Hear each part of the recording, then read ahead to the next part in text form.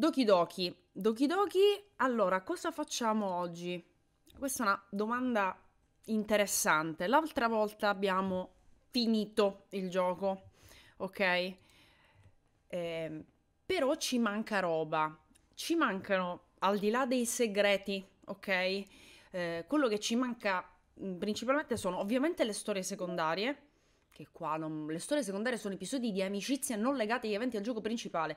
Per sbloccare tutte le 6 storie secondarie prova a scrivere poesie per i diversi personaggi e guardare le loro scene speciali. Però questa cosa adesso non possiamo farla adesso perché ci manca roba. Quindi eh, io ho un dubbio perché potremmo... Sì, l'ho finito, ma non l'ho finito. Cioè, perché? Potremmo ricominciare, perché adesso possiamo ricominciare con la nuova partita e semplicemente provare le altre route, comunque raggiungendo lo stesso finale, ok? Però vedere magari cosa succede, se stiamo con Sayori, cioè ne abbiamo lasciate due, noi abbiamo puntato sempre Yuri, no? Quindi possiamo vedere come vanno a puttane le cose con loro, che è comunque una cosa che non abbiamo fatto. Non si possono cancellare gli altri personaggi, abbiamo già provato la volta scorsa, non si possono cancellare, ci sono protetti i file, quindi niente. Oppure, il volume com'è in tutto questo? Perché non ho controllato, mi sembra a posto. Oppure proviamo il good ending. Per fare il good ending bisogna fare nuova partita, tra l'altro ho carica partita, no infatti non ho niente. Bisogna, ho visto, fare tutte le route, però fermarsi prima che ci sia il fattaccio. In questo modo, dopo che si arriva alla fine, succede una cosa diversa, a quanto ho capito. Miriam, grazie mille.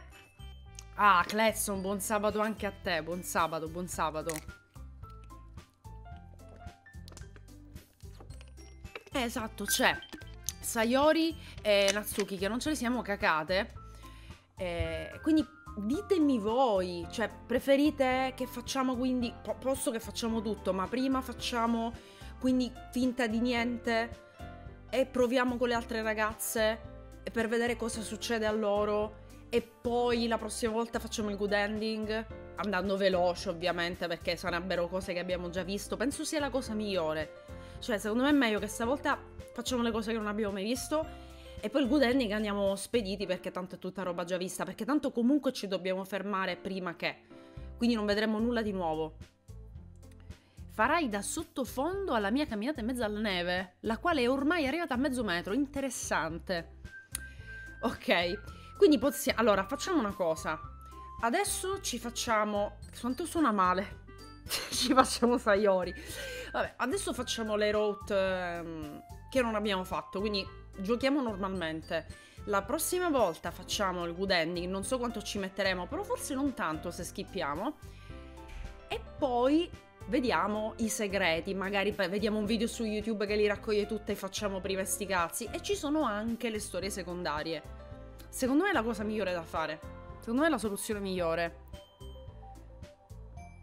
Ci facciamo le studentesse attempate. Eh sì, ma il file con le parole non ce l'ho a portata di mano, non importa, cioè non è così difficile alla fine. Le maggiorenni. No, non è che voglio, no, Natsuki mi fa molta ansia, però comunque per curiosità. Anche perché penso che poi basti, per resettare tutto, basta andare nei file e fare reset. Cioè, facendo reset comunque cancelli tutto di nuovo, quindi non dovrebbe essere un problema. Per chi diceva prima cancellare personaggi, vedete, non si può. Tu puoi cancellare, credo, solo Monica. Monica la puoi cancellare. Però vedete, non si possono cancellare gli altri personaggi, quindi non ci sono cose incrociate particolari. Quindi allora facciamo così. Stavolta vediamo le run... Andremo un po' più veloce perché comunque l'inizio tipo sarà uguale. Ah, il tuo nome. Cambiamo nome? Cambiamo nome? Monica mi giudica, sì. Però Fraus ha fatto... No, Luca Bestia, d'accordo. Però Fraus, lo so che ha fatto il video, però Fraus l'ha fatto sulla versione originale del gioco, quindi non so, credo che il Plus abbia cose nuove, quindi nel caso andrei a cercare un video, magari ci vediamo quello di Fraus e poi vediamo le cose nuove del Plus, perché credo che il Plus qualcosa aggiunga. Luca Bestia ci chiamiamo? Perfetto, va bene ragazzi, allora abbiamo fatto il power up, quindi ci chiamiamo Luca Bestia. Luca Bestia. Perfetto. Siamo tutti d'accordo? A 2B dite? Avete ragione. Meglio così? La forma finale. New Game Plus, ragazzi, New Game Plus. Allora. Dunque. Vabbè, qui abbiamo già fatto. Quindi facciamo... Sono le bellissime ragazze. Guardate come vibrano. È stato velocissimo. È stato velocissimo. Ma forse riusciamo a fare tutta una live allora di sto passo. Cioè, cifra ovviamente adesso sarà... Adesso no, perché comunque adesso rallentiamo perché ci saranno le cose nuove. Allora. Chi facciamo prima? Sayori. Allora, vediamo. Pigrizia. Lo sapevo.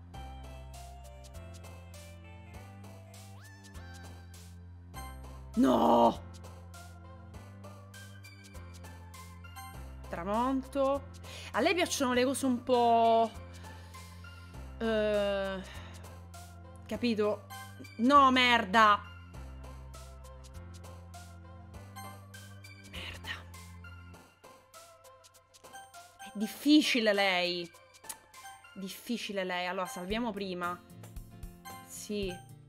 Cazzo, salvo prima. Posso guardarmeli su internet, però è barare. Per fare prima. Se io scrivo Doki Doki, Sayori, Words. Esatto.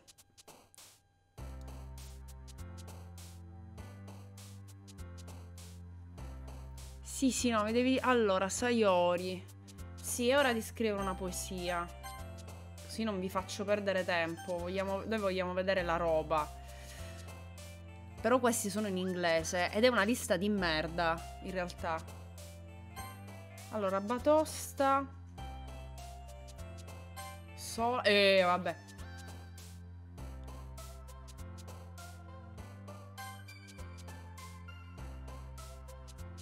Calzini? Niente.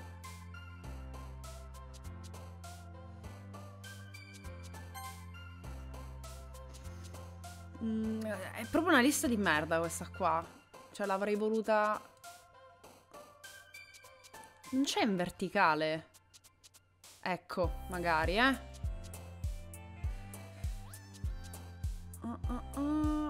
che il fatto che siano in lingua diversa mi fa un po'... love, lazy, loud, love, lucky, marriage, memory, misery, misfortune, music, nature, ocean, pain, party, passion, peaceful, play, prayer, precious, promise, rainbow, rain cloud, romance, rose, sadness, scars, shame, silly, sing, smile, sparkle, special, sunny, sunset, sweet, tears, together, tragedy, treasure, unrequited, vacation, warm, wonderful. Non me lo ricordo, Calvario. Allora, scusate, non vi sto guardando, sto guardando la lista in questo momento. Ok. Carcere, spaccato celestiale, ballo, va bene. Fatu. Agonia non c'è. Ma perché non la fanno? Ah no, ce ne sono anche altre. Ma perché non la... Ah ok, in lista... Sono scemo, ho letto solo una colonna. Scusate, sono rincoglionita. Dance Dark. Ok. Prima marshmallow, emozione. Familiar fear. Canticchiare. Nature. Parco giochi. Joy, happiness, art. Recitare, lo sapevo. Rifugire, fantomatico, ansia. Ansia non c'è. Ansimo non c'è. Amicizie, no. Ardore non è. Immortalità, fantomatico, infanzia. Secondo me infanzia. Esatto. Triste. Esatto. Contagio, vertigine, safari. Perché dovrebbe esserci il safari? Vabbè, le piace. Secondo me ricordi c'è. Infatti, ricordi. Papà. Papà non c'è. Papà pesce è lei. Cavolo. Anime, sì. Bermuda. Va bene. Avevamo fatto quasi perfect. Vabbè, ormai abbiamo fatto, inutile mi guardo la lista.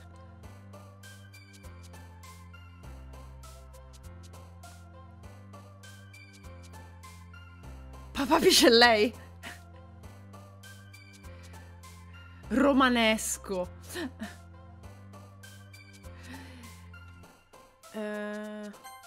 Cavolo, avevamo fatto quasi perfetto.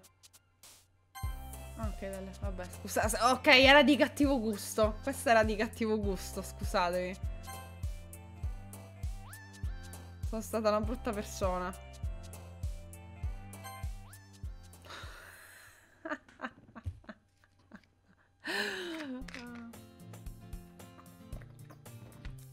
Allora, questo è tutto uguale. Ma lo salto, ho paura a saltarlo. Ah, sì, manga sono letteratura. Luca Bestia fa sempre del suo meglio.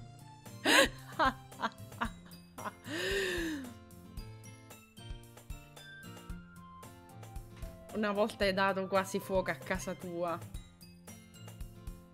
Anche tu puoi diventare una buona amica di Luca Bestia.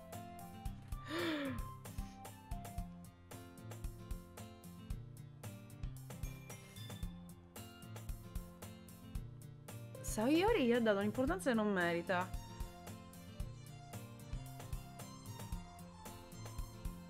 Ok, questa cosa l'avevamo vista già, infatti c'è il salto attivo. Ho paura a fare salta. Come fa a essere così adorabile? Sì. Vediamo. Siccome mi fido poco, voglio arrivare al punto che è diverso e vedo se il salta si blocca.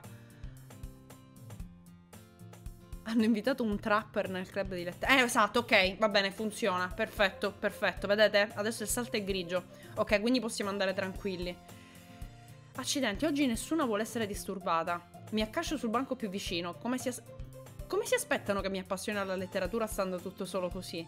Avrei il libro che mi ha dato Yuri, ma sono stanco per leggere, mamma mia. Potrei anche addormentarmi. Chiudo gli occhi e finisco per origliare la conversazione tra Sayori e Monica. Ma rischiamo una figuraccia davanti agli altri club. Beh, non possiamo arrenderci. Il festival è la nostra occasione per mostrare a tutti cos'è davvero la letteratura. Il problema è che l'idea di un club letterario sembra ostica e intellettualoide. Ma non è affatto così. Ci serve solo un modo per dimostrarlo a tutti. Qualcosa che parli al loro spirito creativo. Questo però non risolve il problema.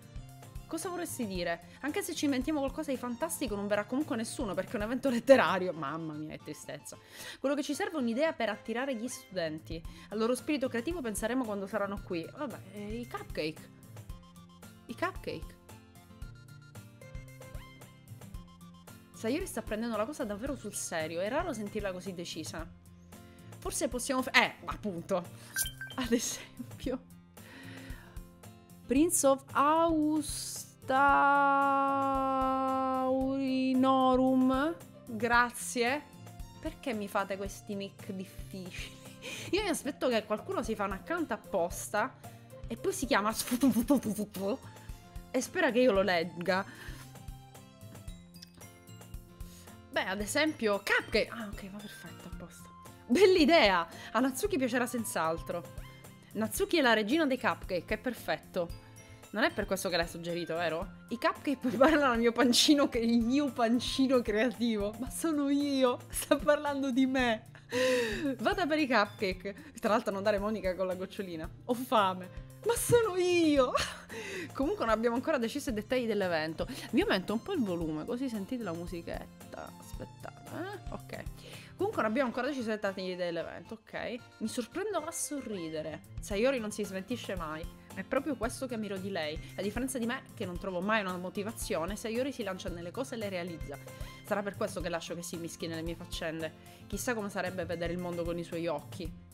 Ma che cavolo! Apro gli occhi e non vedo altro che il viso di Sayori. Quasi cado dalla sedia. Scusa. Aspetta, ritiro le mie scuse. È colpa tua se dormi in quel modo. Questo non è il club del sonnellino. C'è un club del sonnellino. Hai fatto ancora le ore piccole, eh? Ora che sei in un club avrai meno tempo per gli anime. Ti ci dovrei abituare. Non dire la voce così alta. Mi guardo alle spalle per assicurarmi che Monica non abbia sentito. Ma manco avesse detto i porno. Così impari ad ammazzarti di seghe. Ma che... Però è vero. Sì, lo so. Ti preoccupi sempre per me, Sayori. È quello che so fare meglio. È proprio quello il problema. E a te chi ci pensa? Badi più a me che a te stessa. Continui a alzarti tardi tutti i giorni, vero? No, non tutti i giorni. Non sei molto convincente. Quante volte sei stata in orario la scorsa settimana? È un segreto. Lo sapevo. Dai, almeno dammi il beneficio del dubbio. Non posso.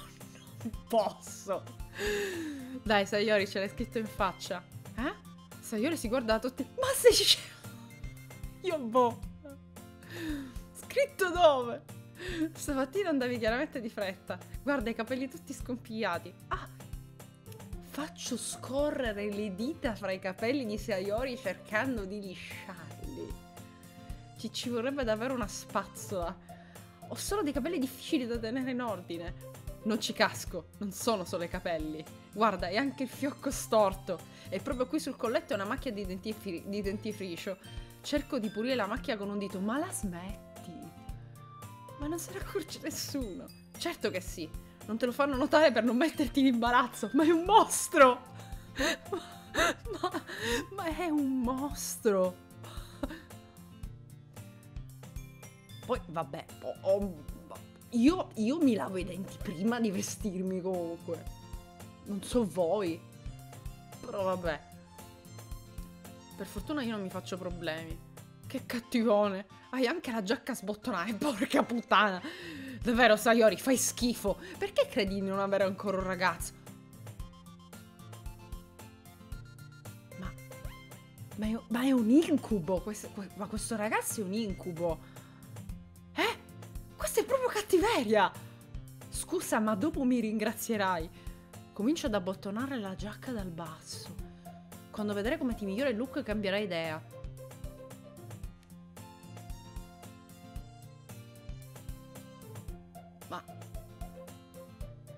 Ma... Che buffo! Che cosa? Beh, stavo solo pensando a quanto sia strano avere un amico che fa questo genere di cose. Beh, si pare una madre. Non dire così. Così lo farei sembrare strano anche a me, sciocchina. Fa lo stesso, sono felice che le cose fra noi siano così. E tu? Anch'io credo. Ehi, stai attento, quel bottone rischia di saltare. Perché questo è così difficile da chiudere? Perché sulle tette. Faccio fatica a chiudere del tutto il bottone sulle tette.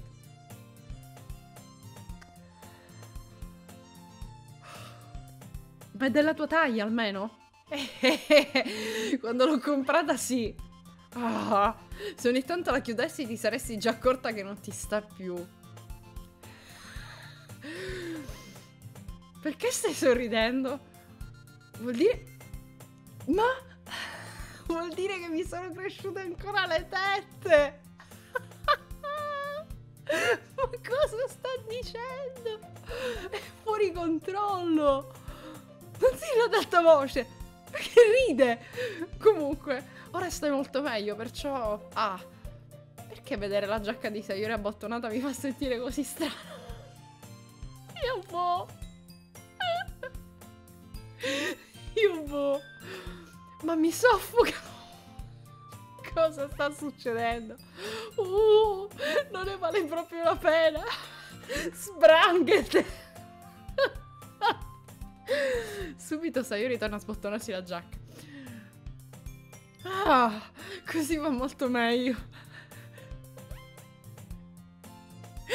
Bonk, esatto. Sayori allarga le braccia e fa una piroetta. E così se la tengo sbottonata non troverò mai un ragazzo, eh?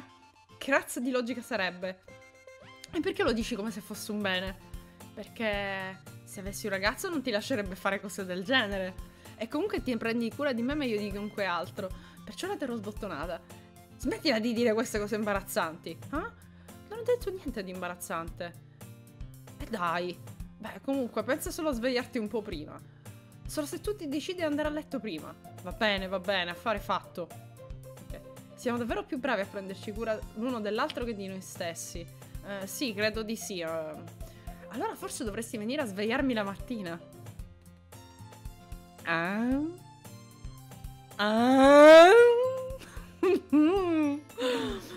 Stai ricominciando, Sayori. Ma stavolta stavo scherzando. Non è vero. Accidenti, a volte con te non si capisce proprio. Ok, gente. A posto. Cock block. All'improvviso Monica richiama l'attenzione. Che ne dite di condividere le poesie che abbiamo scritto? Evviva! Luca Bestia! Non vedo l'ora di leggere la tua. Sì, anch'io. Non riesco a fingermi entusiasta, ma Sayori va comunque a prendere la sua poesia. A proposito, ti sei ricordato di scrivere una poesia ieri sera? Sì. Non mi sento più così rilassato. Ora che non sto copiando più Yuri, perché noi eravamo più tranquilli, eravamo più scialli la prima volta, perché copiavamo lo stile di Yuri, quindi eravamo a posto. A questo punto farebbe meglio a tenerla sveglia tutta la notte. Non posso credere di aver acconsentito una cosa così imbarazzante. Non mi sentivo molto ispirato, non ho mai fatto nulla del genere. Sì, ma perché noi imitando Yuri scriviamo comunque delle poesie fin troppo impegnate, mentre probabilmente se imitiamo Sayori scriviamo schifezze. Perché lei magari è il suo stile, noi però la imitiamo e facciamo cacare. Beh, ora che sono tutti pronti, perché non trovi qualcuno con cui condividerla? Non vedo l'ora, ok. Sayori e Monica tirano fuori le loro poesie con entusiasmo. Quella di Sayori è scritta su un foglio stropicciato strappato da un quaderno a spirale. Monica invece ha scritto la sua su un apposito quaderno. Anche da qui si nota subito la grafia perfetta di Monica. Anche Natsuki e Yuri, titubanti, mettono mano alle cartelle. Io le imito. Allora. Sayori... Sono senz'altro più a mio agio a condividere prima con Sayori. Dopotutto è una mia buona amica. Per ora. Oh santo cielo, è proprio bello Luca Bestia. Bella Luca Bestia. L'adoro. Non avevo idea che fossi così bravo a scrivere. Sayori, stai esagerando, davvero. Non sono per niente bravo a scrivere. Francamente non ho idea di cosa sto facendo. Beh, forse è proprio per quello. Perché neanche io ho idea di cosa mi piaccia. Davvero. Sono certo che l'opinione di Yuri sarà molto più costruttiva. Forse persino quella di Natsuki. Sei sicura che non ti piaccia solo perché l'ho scritta io? Beh, sicura anche per quello. Credo di capirti meglio di molti altri, sai? Perciò quando leggo una tua poesia non è solo una poesia, è una poesia di Luca Bestia. È una poesia di Luca Bestia. E questo la rende davvero speciale. Scusatemi, non lo so, la sto prendendo a ridere da morire. So che non dovrei, ma mi fa troppo ridere tutto. Cerco di ridere per capito, sto cercando di staccarmi. Voi sapete, parentesi, no spoiler, voi lo sapete che io ho finito, cioè sto montando il video su Arcane e ieri ho finito di prendere gli screen dell'ultimo episodio. Per prendere gli screen dovevo mettere pausa e ovviamente non è facilissimo, quindi certe volte dovevo ripetere la scena più volte per cercare di prendere il frame che volevo io, no? Io nella parte finale ho pianto come una merda e ho messo muto, cioè non ho messo l'audio ed era muta E perché ripetevo una scena di continuo per cercare di prendere i frame giusti e sono stata malissimo tutta la sera. Dico sera, in realtà sono andata a dormire alle 8 di mattina, però vabbè. Quindi non era sera, c'era la luce del sole. Comunque, quindi ora sto cercando un attimo di riprendermi con un gioco allegro come Doki Doki. Domani facciamo Mori, che sarà un altro raggio di sole. Sento di sentire i tuoi sentimenti. Sento di sentire i tuoi sentimenti. Sayori si stringe il foglio al petto. Sei davvero strana, Sayori. Sono davvero felice che tu ne abbia scritta una. Mi ricorda che ora fai davvero parte del club. E il fatto che sono di fronte a te nell'aula del club, invece? Sì, certo. Non mi ha ancora preso, ma non per questo non manterrò la promessa. Visto? È come ho detto prima, Luca Bestia. Sotto sotto non sei per niente egoista. Lanciarsi in qualcosa di nuovo per gli altri è davvero un gesto di buon cuore. Ok. Non sono sicuro se io capisca le mie vere intenzioni, però non posso negare che mi sono iscritto anche per lei. Sapendo quanto significhi per lei. E io mi scrivo ok, sarà il mio modo per ringraziarti. Ora ti prendo in parola. Evviva, adesso leggerò la mia poesia. Va bene, non sono per niente brava. Staremo a vedere.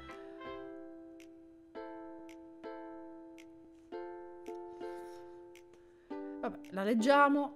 Caro Sole, il modo in cui luccichi tra le tapparelle al mattino mi dà l'impressione che io ti sia mancata. Mi baci la fronte per spingermi ad alzarmi. Mi sproni a sfregarmi via il sonno dagli occhi. Mi stai chiedendo di uscire a giocare? Ti affidi a me per spazzar via le nuvole. Ti affidi a me per spazzar via le nuvole a mare? Guarda in su, il cielo è blu. È un segreto, ma io mi affido a te anche di più. Se non fosse per te potrei dormire per sempre. Ma in me non c'è rancore. Voglio fare colazione. Ah, l'avevamo già letta. Soprattutto indimenticabile la chiusura. Sono un'ipotesi, ma per caso hai aspettato fino a stamattina? Ok, vabbè, questa l'avevamo visto. Va bene, Natsuki.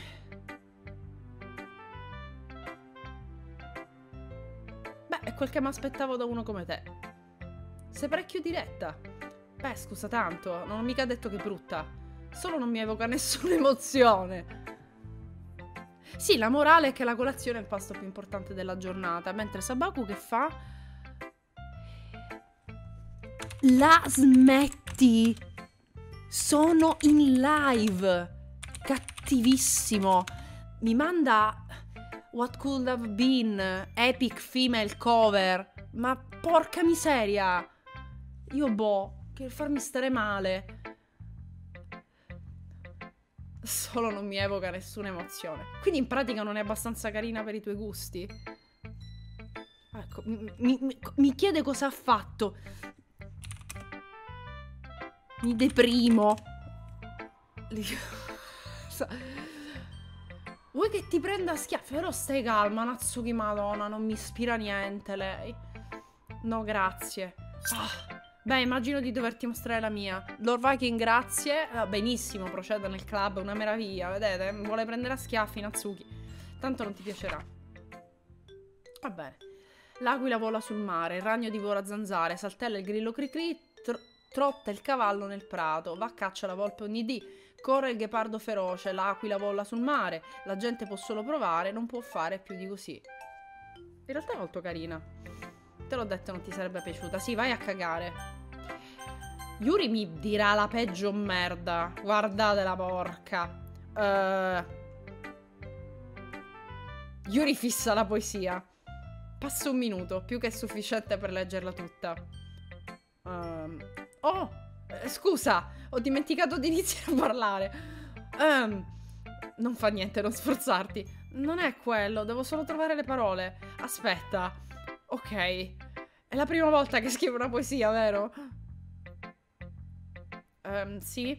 Come mai questa domanda? Solo per accertarmi. Dopo averla letta mi è sembrato che fosse così. Ah, quindi è così brutta? No! Ho alzato la voce? Ah, mi dispiace tanto. Yuri nasconde il viso tra le mani.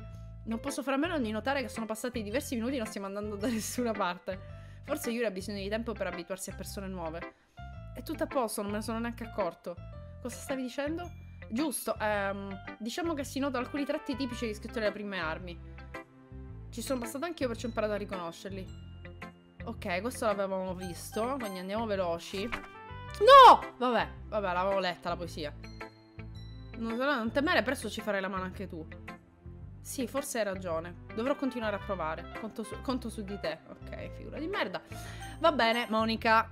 Sì, sono tratti tipici fai schifo, esatto.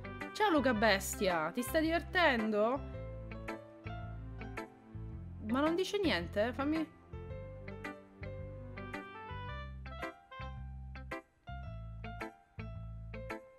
Porca, a me poi si è Monica.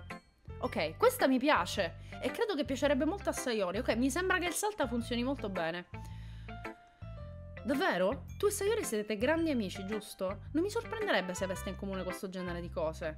Ah, beh, anche se siamo buoni amici, io e Sayori in realtà siamo davvero diversi. Beh, forse è così. Ma forse ci sono anche somiglianze inaspettate.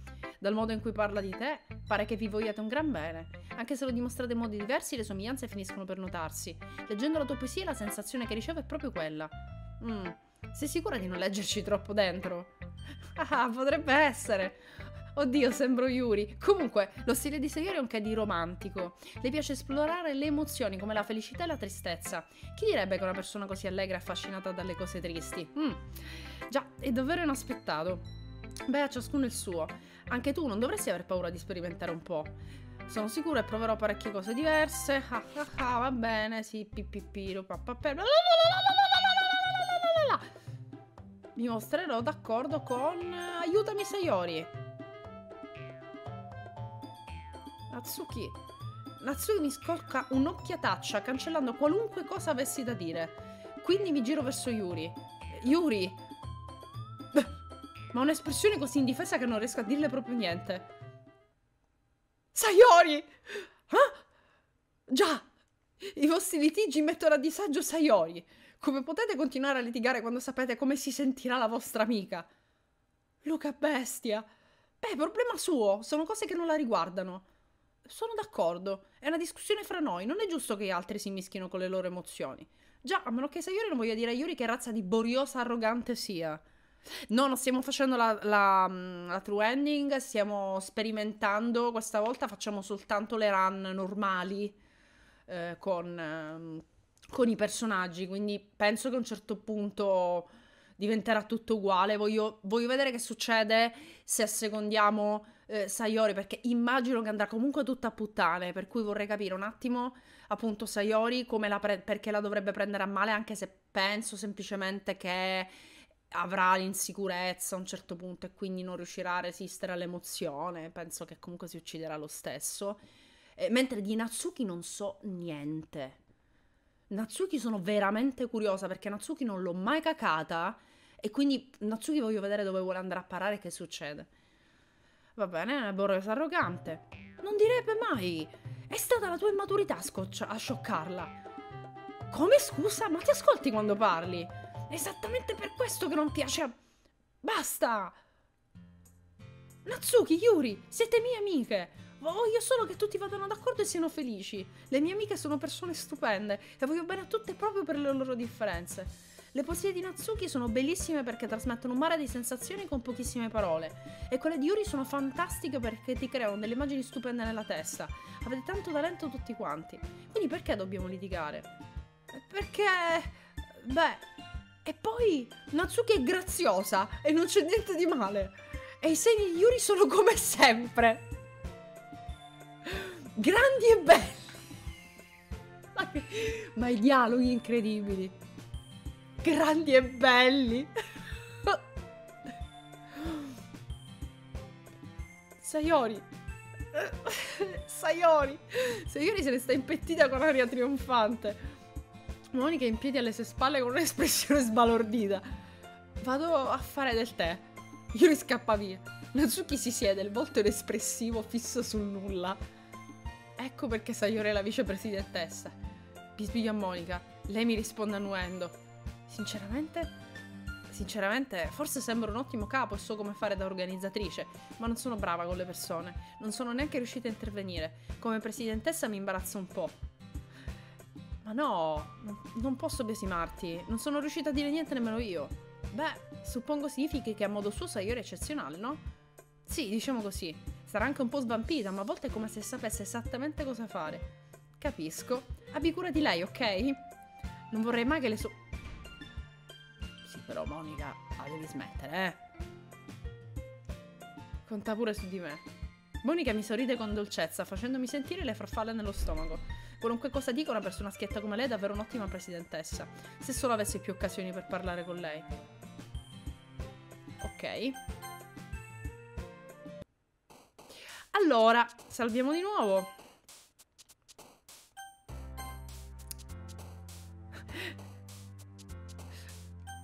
Allora. Qua... dolore...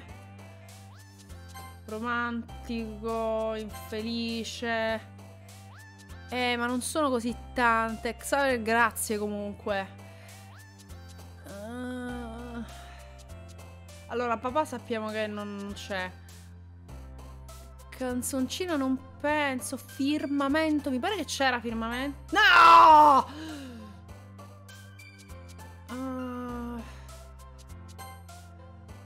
Risata.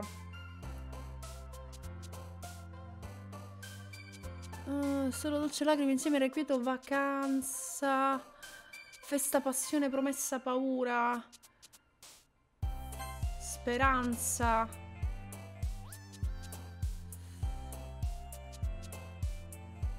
Triste, perdona, turbino, sfortunata, zucchero, dinamismo, focoso, quesito, no!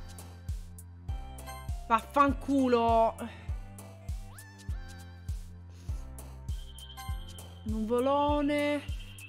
Tramonto non c'era. Sì che c'era. Tramonto. Fresco, fulgida, galà, grazioso, intellettuale. Sola. Ok.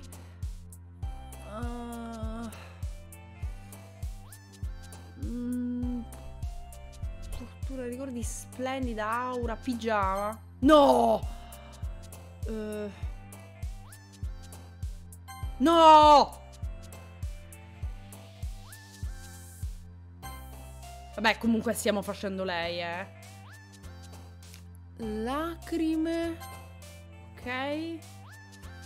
Te spattando, fiocco, fracasso, cuffie, dintorni. Non sono tutte, 𝐒𝐈𝐿, grazie, però ne mancano veramente un botto. Allora, cucciolo spaccato, fancomatico, fiocco. E porca la tua...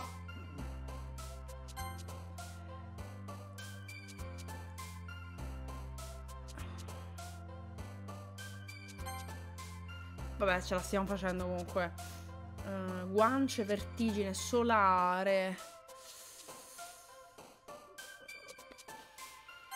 Niente, vabbè, comunque ce l'abbiamo fatta. Mi sa che ce l'abbiamo fatta.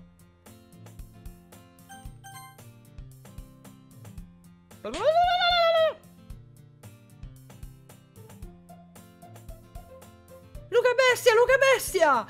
È partito l'evento, quindi ce l'abbiamo fatta. All'improvviso Sayori si avvicina. Vado a prendere cancelleria in un'altra aula. Vuoi venire con me? Cancelleria? Per cosa? Beh, sai che sta arrivando il festival? Io e Monica stiamo facendo poster e cose simili. Perciò devo andare a cercare pastelli, pennarelli, colla stick. Ah, capisco. Certo, vengo con te. Sì! Ok, Monica, torniamo subito. Ah, vai con Luca Bestia a prendere la cancelleria? Non c'è bisogno che ti disturbi, vado volentieri io con lui. Oh, ma volevo andarci anch'io. Io. 2 volte l'ha detto. Ok, nella cronologia no, ma l'ha detto 2 volte. Ok, era solo un suggerimento. Vedi se riesce a trovare anche dei fogli. Ah, oh mio Dio, i fogli per i cartelloni. Ma ai tempi miei era difficilissimo trovare i fogli dei cartelloni. Stavano nelle classi dei grandi e ogni volta c'era questo terrore di andare nelle aule tipo...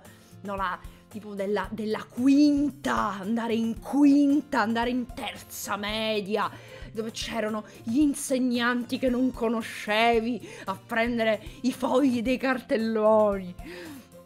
Non so se adesso è ancora così o se è successo pure a voi, ma io avevo il panico ogni volta. Ah sì? Allora a voi, Lara Castoro. Ok. O peggio ancora, perché io andavo alle medie in una scuola molto grande, quindi comunque avevano tipo tipo fino alla M, c'erano un sacco di lettere, no? Di sezioni, quindi tipo ti dicevano devi andare in terza H, io dove minchia è la terza H, no? Perché vai lì e io mi perdevo sempre e mandavano me perché ero brava a scuola, quindi comunque magari se saltavo un po' la lezione non succedeva niente, lo sapevano che se mandavano me non ne approfittavo per cazzeggiare, andavo dove dovevo andare, no? Poi non fumavo, quindi comunque ero affidabile, solo che è il cazzo che ero affidabile, perché il mio senso dell'orientamento, io mi perdo a casa mia, quindi ogni volta che la professoressa mi mandava a prendere le cazzate per i cartelloni, da una parte panico perché mi perdevo, dall'altra timida da morire, quindi io neanche mi ricordavo i nomi degli altri insegnanti, poi entravi e ti guardavano tutti. E poi c'era anche un'altra cosa, ovvero che ho tirato via le cuffie di nuovo, mannaggia a me. Aspettate, ovvero che andare a elemosinare roba di cancelleria ovviamente ti guardavano storto, quindi c'era pure la cosa che metti caso che ti dicevano che non c'era, dovevi tornare a mani vuote.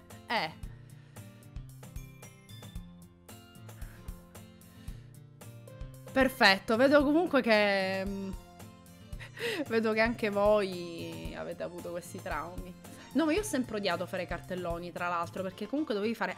Li ho sempre trovati una grandissima minchiata, tanto per cominciare, perché erano lavori di gruppo. Ho sempre odiato i lavori di gruppo, perché erano una roba completamente priva di qualsiasi funzionalità, ottimizzazione dei tempi, veniva un bordello e alla fine era sempre una persona che decideva cosa fare.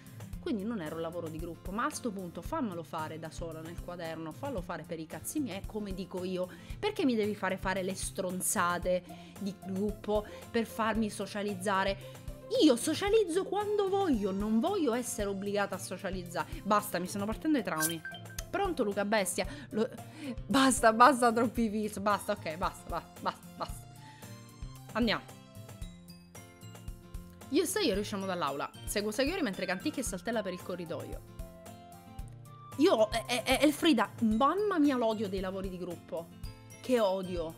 Ma infatti io felicissima comunque quando ho dovuto fare gli esami di maturità, che dovevo fare la mia mappetta concettuale ai cazzetti miei, che ero sola, la faccio come dico io, come quando la dico io, con la scritta che dico io, nell'ordine che dico io, coi tempi che dico io.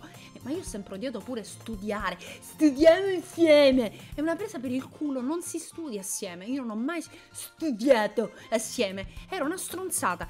Era o tu fai i compiti e io te li copio, oppure io provo a spiegarti le cose e tu non mi ascolti. Poi non dico che... Allora, dipendeva dalla materia. Le materie umanistiche ero sempre io quella che veniva copiata. Poi avevo un amico comunque che faceva matematica, che era velocissimo, era molto più veloce di me, per cui a quel punto dico, ma se stiamo facendo la stessa cosa e non si tratta di imparare perché sono esercizi, va bene, quindi comunque alla fine è applicazione delle regole, mi hai lasciato 30 cazzo di equazioni, fammele copiare. Cioè è stupido, perché poi tu le finisci, io devo rifare la stessa cosa più lentamente, ma fammele copiare, buonanotte. Quindi alla fine non si studia assieme, è una presa per il culo. Ho rinunciato a un corso universitario abbastanza interessante perché l'esame consisteva in un lavoro di gruppo. Cioè, se mi dici, è un lavoro di gruppo dove uno scrive, uno disegna, uno appiccica i fogli e l'altro porta il materiale, va bene.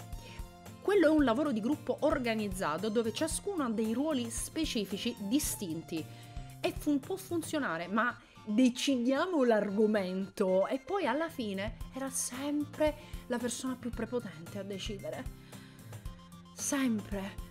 Cioè non c'era nessuna forma di socializzazione perché tanto i ruoli all'interno della classe si decidono fuori dall'orario delle lezioni. È una presa per il culo. Questa cosa che devi fare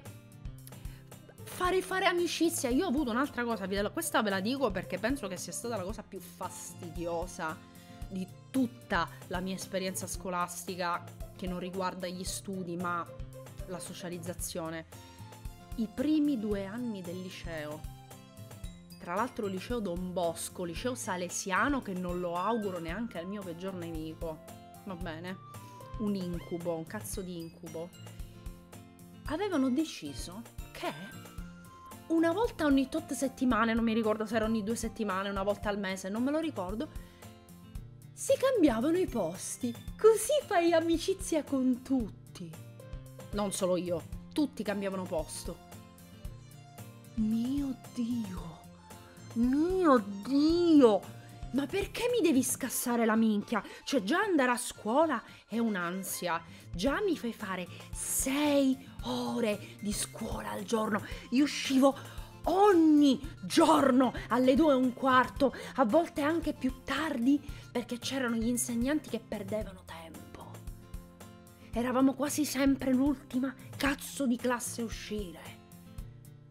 Perché avevamo quasi sempre quello stronzo di professore di storia e filosofia all'ultimo, che era sempre lì, devo finire di spiegare, se volete andate via, però poi non lamentatevi se prendete 4 all'interrogazione. Se li segnava, passivo-aggressivo dei mortacci sua, va bene? Quindi già mi rompi i coglioni ad andare a scuola, a tenermi 6 ore, 6 ore e mezzo ogni cazzo di giorno, tranne il sabato e la domenica, eppure mi devi fare uscire dalla mia comfort zone facendomi stare seduta con gente di cui non me ne frega un cazzo e non puoi cambiare posto perché c'è la mappa, perché fanno la cartina della classe, perché sia mai che cambi posto, ma che cazzo te ne frega a te dove mi siedo io? Sto attenta, seguo le lezioni, i compiti li faccio, non copio, non parlo, non mi muovo, non disturbo, fammi sedere dove cazzo voglio. Cletson, va bene, è passato. Ma che sabato libero? 5 ore avevo sabato, ma che sabato libero? Sabato libero 1 ora e meno avevo, come le persone normali. Che poi c'era pure la preghiera, perché ti rompevano il cazzo pure coi 20 minuti di preghiera ogni mattina. Vabbè, basta. E la domenica era consigliato andare a messa la mattina nella cappella loro. Vabbè. Andiamo avanti. Facciamo finta che non ho raccontato nulla. È passato, ma che cazzo dici sabato libero? Vabbè, allora andiamo avanti. Don Bosco, salesiana. Io tranne le medie ho fatto tutte scuole cattoliche. Per favore, basta. Vedete come sono cresciuta bene? Vedete come sono cresciuta bene? Andiamo avanti. Mi sembra di portare una bambina ai giardinetti. A volte Sayori trova piacere nelle cose più semplici. Senti Sayori, cosa facciamo di preciso per il festival? Ma come si fa un evento di letteratura? Io e Monica abbiamo pianificato tutto, niente paura. Davvero? Sì, organizziamo un recital di poesia. Un recital? In che senso? Beh, saliremo a turno sul palco a recitare le nostre poesie preferite. E io penso in questo momento Luca Bestia che fa: che palle! Ah, suona parecchio barboso. Luca Bestia! Non la stai vedendo dalla giusta prospettiva. Ci saranno i cupcake. È quella la giusta prospettiva. Non leggiamo solo le poesie, mangiamo anche dolcetti. Le recitiamo. Pronunciamo i versi un po' come: tra i miei piedi, l'ultimo fiore rimasto mi chiama. Torco lo stelo, lo libero dall'abbraccio delle radici. Carezzo quell'ultimo momento di gioia fra le dita. Ma perché mai mi arrogo tanta gioia, quando ora ovunque il mio sguardo può spaziare, quello che un tempo era un campo verde e prospero, non è che una terra desolata e spoglia. Così, Sayori, come posso spiegarmi? Sicuramente sono solo io, ma non riesco proprio a prenderti sul serio quando parli così.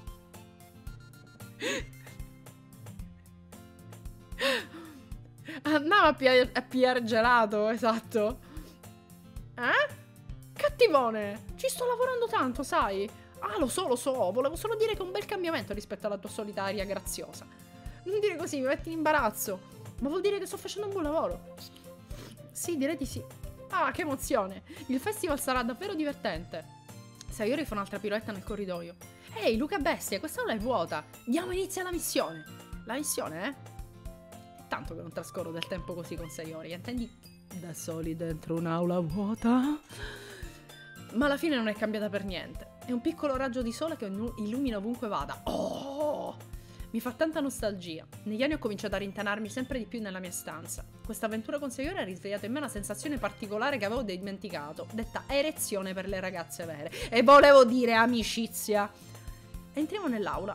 Sayori va dritta verso il ripostiglio e io la seguo. Minchia, le aule col ripostiglio. Cioè noi già se avevamo un armadio era tipo il lusso. C'era l'armadio sfondato, a volte c'era la roba ammassata in un angolo. Minchia, il ripostiglio. Ma a parte che questi hanno le bacheche, le tende. Io vedo st'aula e dico, boh. Vediamo cosa c'è qui. Pastelli!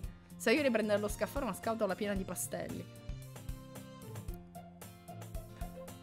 Sono entrata nel tunnel di Doki Doki. Sì, è un'esperienza che va fatta. E sono anche di marca. Pastelli di marca. Vabbè. Sono un po' sporchi però.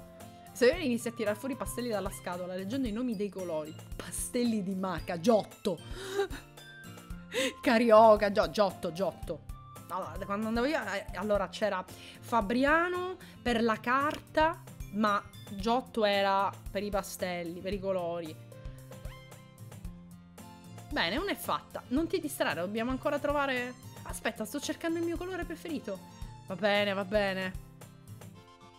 Faber-Castell per i ricchi. Però almeno spostati, così posso cercare fogli per i poster. Ah, me ne è caduto uno. Bonk. Ah! Sayori si china e sbatte la fronte dritta contro lo scaffale. Ma sono io. Cade a terra e tutti i pastelli le cadono in grembo. Ai.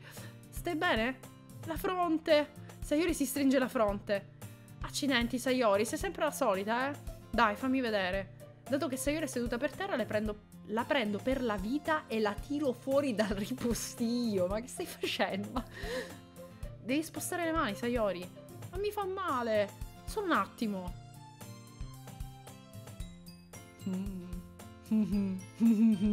Sayori allontana lentamente le mani alla fronte. Sta gonna che s'accorcia. Le sposto delicatamente la frangia. Aia, scusa. Ha un grosso segno rosso al centro della fronte. Sta iniziando anche a spuntarle un bernoccolo. Accidenti, si sta gonfiando. Devo trovarti del ghiaccio. Ho pensato una cosa bruttissima. Andiamo avanti. Luca bestia. E ora dovrò trovare il ghiaccio. Anche a me si sta gonfiando. Ecco. Basta. Allora. Aspettate.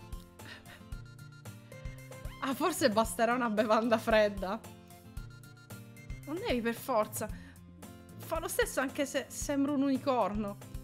Anche tra le smorfie di dolore Sayori fa battutine. Ma cosa dici? Torno subito, ok? Ok, l'ho fatto. Comunque ci ha fatto ridere, tipo la prima volta. Do una pacca sulla spalla a Sayori e corro fuori in corridoio. Trova il distributore automatico più vicino. Che pipita prendo? Non importa, tanto devo usarla come borsa del ghiaccio, non la devo bere. Ma so che a Sayori piace il succo di mela, quindi compro quello. Ma è una lattina di succo di mela? Ok, io di solito i succhi erano nel brick, quindi non è proprio ottimo per poggiarlo. Vabbè che questo non è l'Italia, ovviamente. Anche lui con corno. Un attimo dopo sto già tornando nell'aula in cui ho lasciato Sayori. Lei non si è alzata comunque. Tiene un palmo sulla fronte e con l'altra mano rimette goffamente i pastelli nella scatola. Se non altro erano già fuori ordine prima che li rovesciassi. Sayori, tieni. Do a Sayori la bottiglia di succo di mela. Ah, era una bottiglia. Ah, minchia, mezzo litro di succo di mela. È bella fredda. Sayori l'apre e inizia a bere. Sayori, ma cosa fai? È per la tua fronte, sciocchina. Sciocchina. Ah, scusa, me l'ero scordato. Vabbè. Quanto forte hai battuto la testa?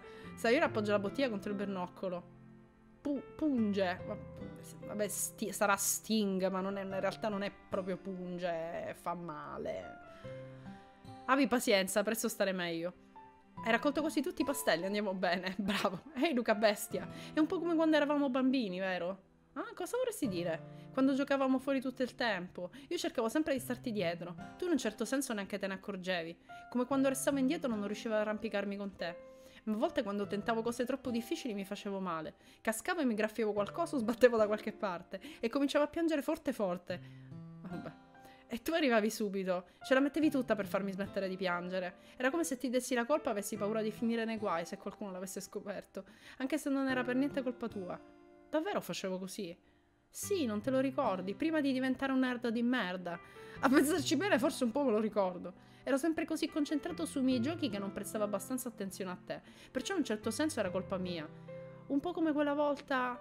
Un po' come quella volta. Se non ti avessi fatto fretta per uscire dal ripostiglio forse non avresti sbattuto la te. Un po' come questa volta, quindi non quella volta, scusami. Ah, questa volta, che ho letto male io. Poi dicevo, ma che un po' come questa volta, appunto. Luca bestia. Non so se te ne rendi conto, ma pensi sempre agli altri. Anche dopo tutti questi anni. Corri ad aiutarmi, anche se è solo colpa della mia goffaggine. Sei così dolce. Non dire così, e non faccio davvero sempre così. Quando si tratta di te mi viene naturale. Ti tratto così senza neanche rendermene conto. Succede quando si è amici da tanto tempo. Lui contiene, lui in copium pesantissimo. Monica ha sentito la correzione di Phenrir e ha modificato in tempo reale. Sì, bestie ormai no, ormai bestie è parte del nome. Prima era il cognome, ormai si è fuso in un'unica entità superiore.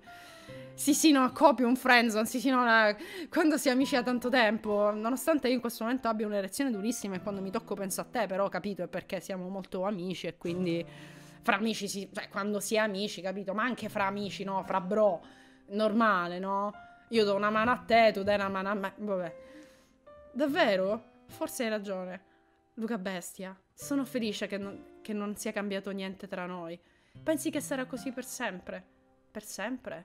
Essere onesto, chissà dove finiremo all'università o dopo la laurea. Sarebbe ingiusto fare le promesse, ma siete già maggiorenni, siete già all'università. Ma... beh, lo spero. È già passato tanto tempo, no? Non riesco a immaginare che tu possa cambiare, quindi ci spero tanto. Sono così felice. Sayori ha una strana luce negli occhi. Restiamo in silenzio per un momento. In superficie è così goffa e stravagante che quando la vedo così immersa nei suoi pensieri non voglio davvero disturbarla. Monetizzazione di YouTube, state giocando con il fuoco con questo gioco. Grazie. Credo che dovremmo tornare. Non voglio che Monica si preoccupi. Auguri. Tanto ti vedrà comunque alla fronte. Non se la nascondo sotto la frangia. Sayori balza in piedi. Ah, si stringe di nuovo la fronte. Non alzarti così di colpo dopo una botta simile. Perché, oh, porca miseria, c'è questa che ha preso la botta. Mi ricorda che è successo a me giorni fa. Mannaggia, mi fa ripartire flashback del Vietnam. Solo che io la botta l'ho presa dietro. E mi sono cacata sotto perché l'ho presa pure dietro. Cioè, con la fronte ho dato certe craniate. Ma negli spigoli, proprio botte incredibili. Ma dietro qua mi fa un po' più paura perché è più delicato. Vabbè. Ma quantomeno lei non ha perso la vista per un'ora. Vabbè, ora è troppo tardi. Comunque andiamo. Seguo Sayori fuori dall'aula. Sayori gioca con la frangia per cercare di nascondere il bernoccolo, senza riuscirci granché. Una chiara prova del fatto che Monica sta interagendo con il mio quotidiano. Arriviamo subito all'aula del club. Descallo, grazie. Ah, siete tornati. Giusto in tempo, stavo per iniziare con la lettura delle poesie.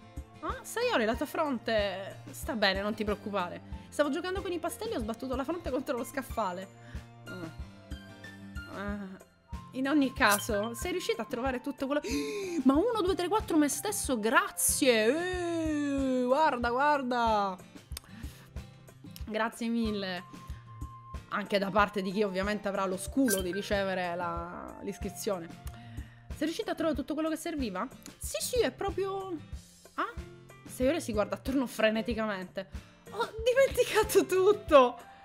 Calmati, Sayori, ho tutto qui con me. Mamma mia. Che tipo. No, ma in realtà infatti sono graziosissimi insieme. Secondo me sono proprio carini. Cioè, Ma anche più di Yuri, cioè il fatto è che con Yuri potrebbe funzionare, cioè la chimica ce la vedo, allora in realtà con tutti hai qualcosa, penso, perché Sayori è l'amica d'infanzia, quindi vi conoscete molto bene, Natsuki immagino che abbia la questione anime, ok, quindi magari avremo dei gusti in comune da questo punto di vista, Yuri è il nostro aspetto di timidezza. Solo che Yuri è veramente timida comunque, al di là, anche prima che Monica inizi un po' a pompare le statistiche, diciamo. Comunque è molto molto molto timida Yuri, quindi più di noi, almeno da come viene disegnato il protagonista. Infatti lo dissi pure nella run precedente, cioè se l'unica cosa che mi viene da criticare della scrittura è che secondo me il personaggio principale non è molto organico, cioè ha delle sparate assurde e dei momenti di estrema tenerezza, cioè non riesco a capire come faccia a oscillare da un momento all'altro da delle cattiverie incredibili, proprio delle superficialità. Fatemi passare lo stereotipo da maschio proprio, cioè che proprio non le capisce certe cose e poi invece ha quei momenti di sensibilità. Io non lo riesco a capire. Questa è l'unica cosa, perché poi invece i dialoghi sono tutti carini, però le risposte che dà il personaggio a volte sono veramente allucinanti. E visto che tu comunque non hai la possibilità di scelta, perché appunto è una visual novel finta, diciamo è molto lineare, quindi comunque non hai chissà quale possibilità di scriverlo il tuo personaggio, salvo appunto prendere le decisioni relative alle romance.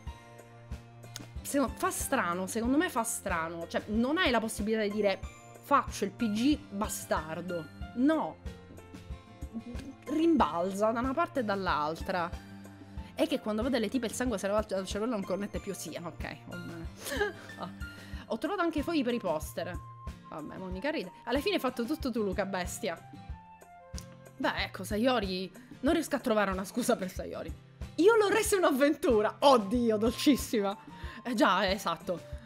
Ah, ok. In ogni caso, ottimo lavoro. Inizierò a lavorare ai poster stasera. Anch'io. Ok, gente, siete pronti a condividere le poesie? Dovrei prendere la mia. Dopo aver controllato che la scatola dei pastelli sia ben chiusa, torno al mio posto. Allora... Vabbè, ovviamente Sayori. Luca bestia, adoro davvero le tue poesie. Non riesco a credere che tu me le abbia nascoste. Ah, non nascondo niente. Ma le tue poesie sono così belle. Quella di ieri, anche questa. Non venirmi a dire che non hai mai scritto prima. Cioè, sei davvero l'unica che lo pensa, quindi... Ah? Ma dai, nemmeno Natsuki. Beh, Natsuki non è il genere di persona che ammette quanto le piaccia qualcosa, ma non credo che sia per quello. Che vuoi dire? Beh, sarò sincero, è molto più facile scrivere poesie quando penso a te. Ah? Smettila di pensare cose strane, stupido! Voglio solo dire che sei una persona davvero espressiva, direi. Come faccio a scrivere poesie sulla mia stupida vita? Ma tu vivi la vita come un'avventura, anche le cose più piccole. Come cucinare? Sabaku vibes. Ma Sabaku non ha abbastanza coraggio per cucinare.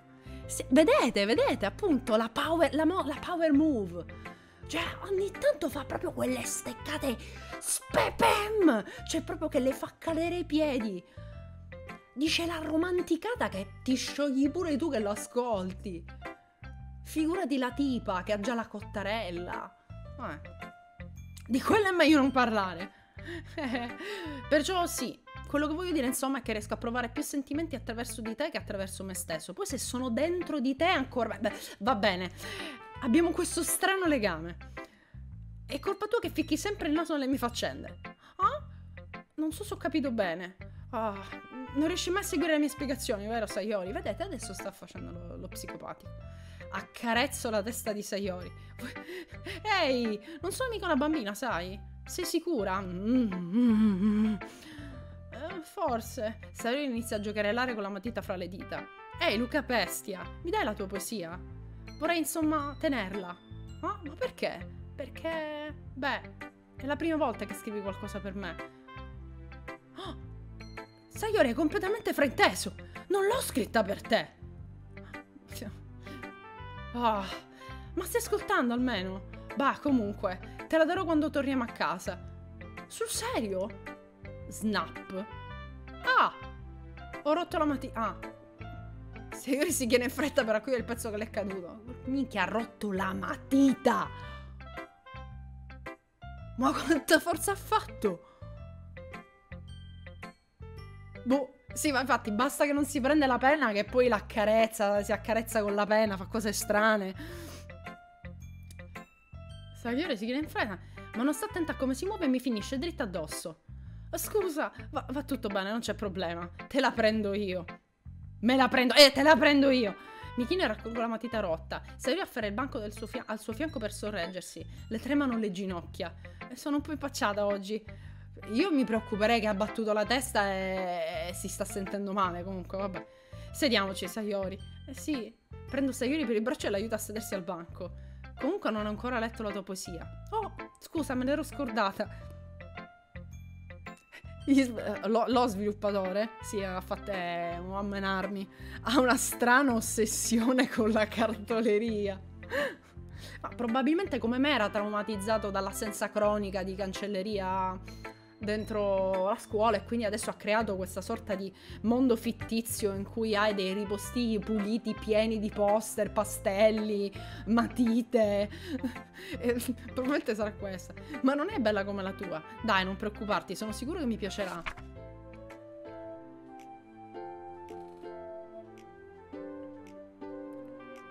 Oh mio Dio, questa no. Questa sembra che l'avevamo già... Ma non si chiamava Pensieri Felici? Vabbè, la rileggiamo. Mi stappo il cucuzzolo del cranio come il coperchio... Io me la ricordo. Come il coperchio di un barattolo di biscotti. È il posto segreto dove tengo tutti i sogni. Palline di sole che ruzzolano l'una sull'altra come gattine in una cesta. A lungo indice e pollice ne prendo una. È calda, formicolante. Ma non c'è tempo da perdere, la metto al sicuro in una bottiglia. E poi metto la bottiglia sullo scaffale insieme a tutte le altre bottiglie. Non l'abbiamo letta questa. Pensieri felici, pensieri felici, pensieri felici in bottiglia, tutti in bell'ordine. Scusate, mi tocca il naso, non mi sto scaccolando, ma ho l'allergia e mi prude da morire. Sto veramente soffrendo. Grazie alla mia collezione ho stretto amicizie care. Ogni bottiglia una luce di stella per farsi perdonare. Arriva un amico dall'umore brutto? Ho qui una bottiglia per sistemare tutto. Voi non sentite, ma io fuori casa ho un vento incredibile. Ma tipo film horror. Vabbè. Notte dopo notte altri sogni. Amico dopo amico altre bottiglie. E le mie dita vanno sempre più in fondo, come se esplorassero una grotta buia, scoprendo segreti in ogni angolino. Questa cosa è molto fraintendibile. Scavo, scavo, gratto, gratto. Soffio via la polvere dei tappi. Non sembra più che il tempo lesto scappi. E vuoto lo scaffale. Più bottiglie vorrei. Dalla porta chiusa sbirciano gli amici miei. Finalmente è tutto pronto. Apro la porta, ecco gli amici. Eccoli, eccoli, quanta fretta. Desiderano così tanto le mie bottiglie. Le prendo dallo scaffale una dopo l'altra senza sosta. Ogni amico ne do una, ogni bottiglia fino all'ultima. Ma ogni volta che ne lascio andare una, questa si sfracella sul pavimento ai miei piedi. Pensieri felici, pensieri felici, pensieri felici in briciole, su tutto il pavimento. Erano destinati ai miei amici, i miei amici che non sorridono. Gridano, supplicano, qualcosa, chissà cosa. Non sento che eco nella mia testa. È molto bella questa. Beh, è chiaramente una persona che appunto cerca di dare tutto per sé, per gli altri, svuotandosi e non c'è più niente per sé e comunque appunto cioè, si svuota proprio. È molto triste. Molto bella. Wow. Sai, ora l'hai scritta davvero tu? Ma certo, ieri non ti ho detto che avrei scritto la migliore poesia di sempre. Sì, ma... cioè, non mi aspettavo qualcosa del genere da te. Monica mi ha insegnato molto e ultimamente sono davvero in contatto con i miei sentimenti. Si nota, è quasi inquietante. Inquietante? Beh, non esattamente. Forse perché sono abituata a vederti così allegra. Beh, non importa. Ci sto rimuginando troppo. La cosa importante è che la poesia è bella, dovresti andarne fiera. Oh, grazie. Mi sento come se fossi fatta per esprimermi così. Mi aiuta persino a capire meglio i miei sentimenti. Scrivere è come una magia. Ti sei appassionata parecchio, eh? Spero che continuerai così. Io continuo a dire che è comunque proprio terapia quella che stanno facendo. Pensieri felici sul pavimento. Allora. Scrivere è fantastico. Continuerò a scrivere fino alla morte. Beh, sì, dopo mi sembra difficile, Sayori. Adesso non esagerare.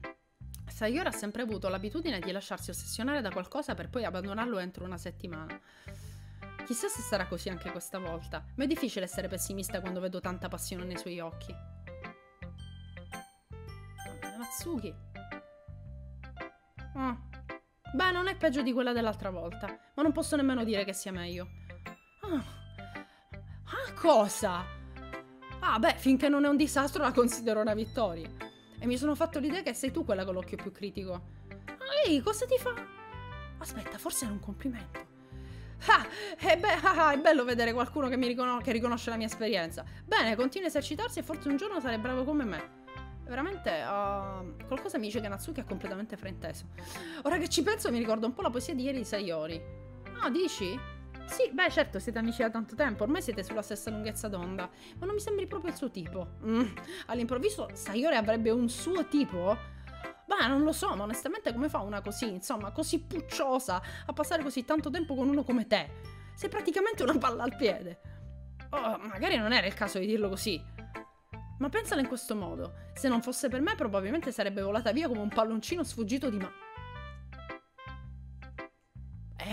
Diciamo che ciascuno a modo suo... Ma che cosa ha detto? Ma di che parli? Non l'ho capita. Giusto, dovrei mostrarti la mia poesia adesso. Tieni. Che poi questa non l'avevamo letta perché mi sa che lei la seconda volta non ce l'ha mostrata. Lei poi non ce l'ha mostrate più perché si era scazzata. Amy ama i ragni. Ma lo sai cosa ho sentito dire di Amy? Amy ama i ragni. I ragni schifosi, pelosi, orribili, schifi di ragni, schifi di ragni. Ecco perché non è mia amica. Amy canta molto bene, ha una bella voce. L'ho sentita cantare la mia canzone d'amore preferita. Ogni volta che arrivava al ritornello il mio cuore ballava al ritmo delle parole. Però ama i ragni, Amy. Ecco perché non è mia amica. Una volta ho sbattuto un ginocchio fortissimo in terra. Amy mi ha aiutato a rialzarmi e mi ha portato dall'infermiera. Ci ho provato io a dirle di non toccarmi, perché lei ama i ragni, chissà che mani schifose e ragnose che ha. Ecco perché non è mia amica. Amy però di amici ne ha tanti.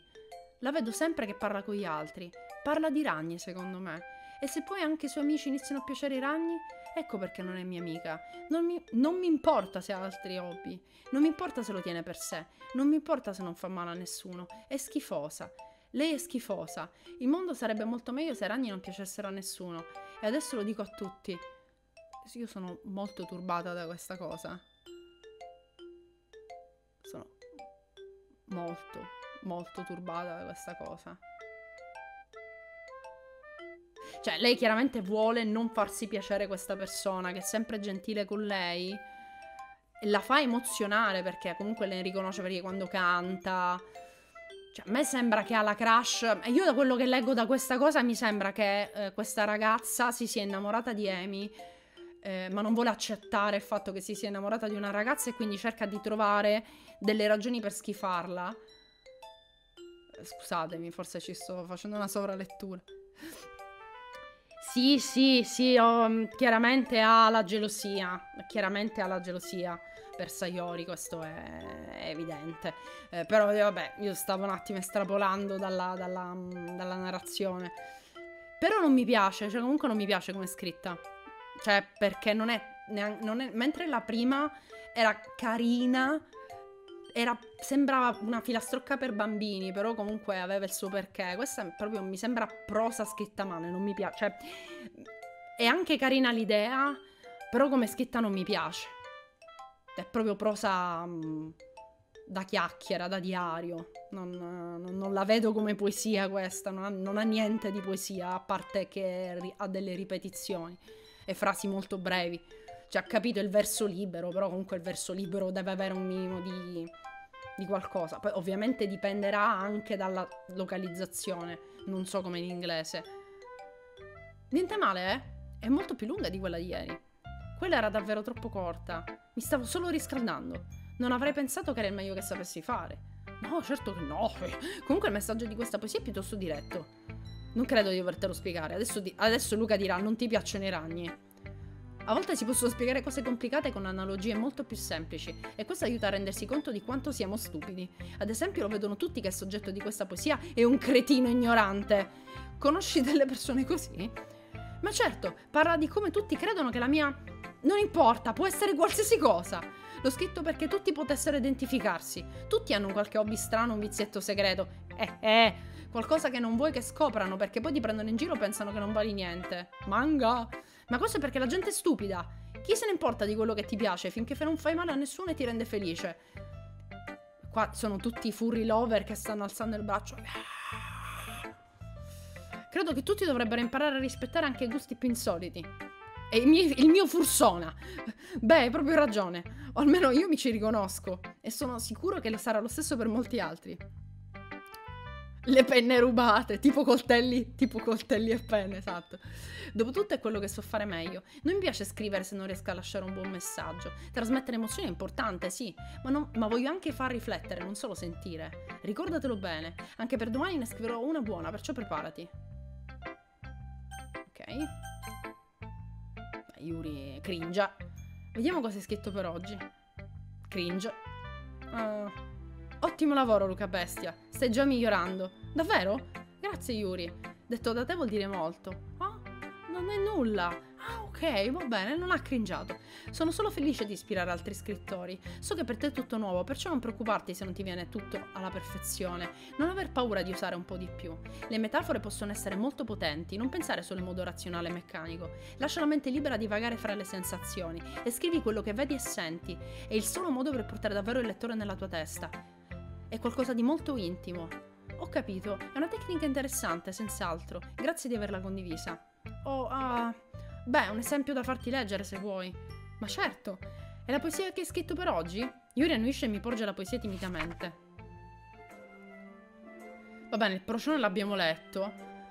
Vabbè, qua che fetish per il coltello, lo possiamo evitare?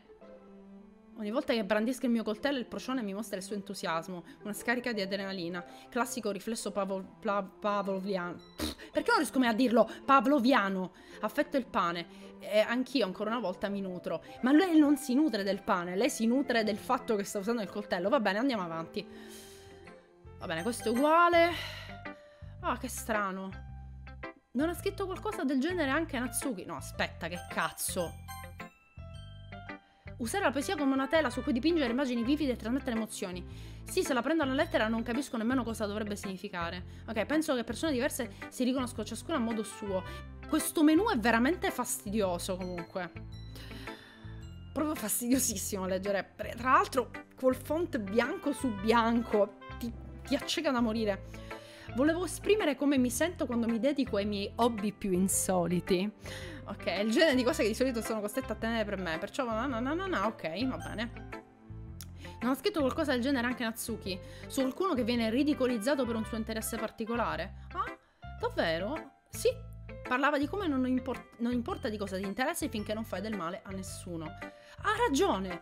Ah, cioè, la pensa davvero così? Sì, è una cosa che avete in comune, direi. Beh, è interessante. A me sembrate il genere di persona che prenderebbe in giro i miei hobby. Pare che fossi io quella prevenuta, Ah, per favore, non dille che l'ho letto.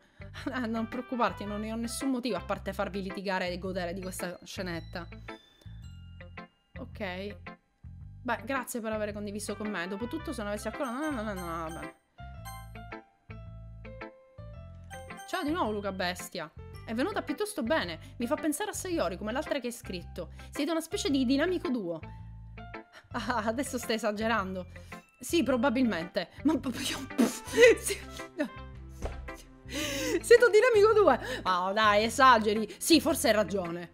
Brassato. Io boh. Ma passi molto tempo con lei anche qui al club, vero? Certo, non ti biasimo solo perché sei un po' timido. Non sono timido, è solo che... Ah, ti prendevo solo in giro. So che ci vuole molto tempo a fare amicizia con tutte. Ma Yuri e Natsuka sono persone davvero interessanti, non esitare a dedicare un po' di tempo anche a loro. E ogni tanto puoi parlare anche con me. Non sono inavvicinabile, vero? Ah, no, niente del genere. Mi sto ancora abituando al club, tutto qui. Sì. Scusa se ti stavo facendo pressione. Mi sono espressa male. No, non preoccuparti, capisco cosa intendi. Ok, va bene. Comunque, vuoi leggere la mia poesia? No. Ok, gente, abbiamo letto tutte le poesie, giusto? Oggi in programma qualcos'altro, se potete sedervi qui nelle prime file. Si tratta del festival? Beh, più o meno. Oh, dobbiamo proprio fare qualcosa per il festival. Non possiamo tirare fuori un'idea dal cilindro in un paio di giorni. Faremo solamente una figuraccia senza trovare nuovi membri. Sono preoccupata anch'io. Non sono affatto brava con i preparativi dell'ultima ora. Niente paura, rimarremo sul semplice, d'accordo? Va bene. Ok, va bene. Questo l'avevamo già fatto, non so perché non me lo fa saltare. Faremo un recital. Vabbè, noi già lo sapevamo perché ce l'aveva anticipato, no, Sayori? Una poesia da declamare, va bene, sta scrivendo. Sayori che sta colorando un manifesto lo solleva per mostrarcelo. Ma che storia è, Monica? Non è già cominciata ad appendere manifesti, vero? Ah, beh, sì. Sul serio la trovi una cattiva idea? Beh, no, non è una cattiva idea. Ma non mi aspettavo di doverlo fare. Io non parlerò mai davanti a un gruppo di persone a quel modo. Sono d'accordo con Natsuki. Non potrei mai fare una cosa del genere. Mai nella vita. Al solo immaginarlo Yuri scuote la testa impaurita. Gente... No, Sayori, capisco perché lo dicono. Ricorda, fino a pochi giorni fa Natsuki e Yuri non avevano mai condiviso con nessuno le loro poesie, quindi sei una prepotente del cazzo comunque. E ora gli domandi già di declamarle davanti a una stanza piena di gente. Ero ironica, Monica, classica, ero ironica. Temo di non averlo considerato, per cui mi scuso, ma non me ne frega un cazzo e lo facciamo lo stesso. Ma credo comunque dovremmo fare del nostro meglio. Siamo noi gli unici responsabili del destino del nostro club. Yuri è stronza perché prende in giro i miei manga, mentre Yuri dice Natsuki è stronza perché prende in giro il fatto che mi seguo coi coltelli. No, vabbè, non si sega con i coltelli, però insomma è nemmeno proprio il top. Allora, se teniamo l'evento e recitiamo bene, spingeremo anche altri a fare lo stesso e più persone leggeranno, meglio riusciremo a mostrare cos'è davvero la letteratura. La letteratura! Già, vuol dire esprimere i propri sentimenti, conoscere se stessi nell'intimo, trovare nuovi orizzonti. Non è... No, la letteratura, sì, ma non... A me, io continuo a dire che è terapia quella che fanno loro.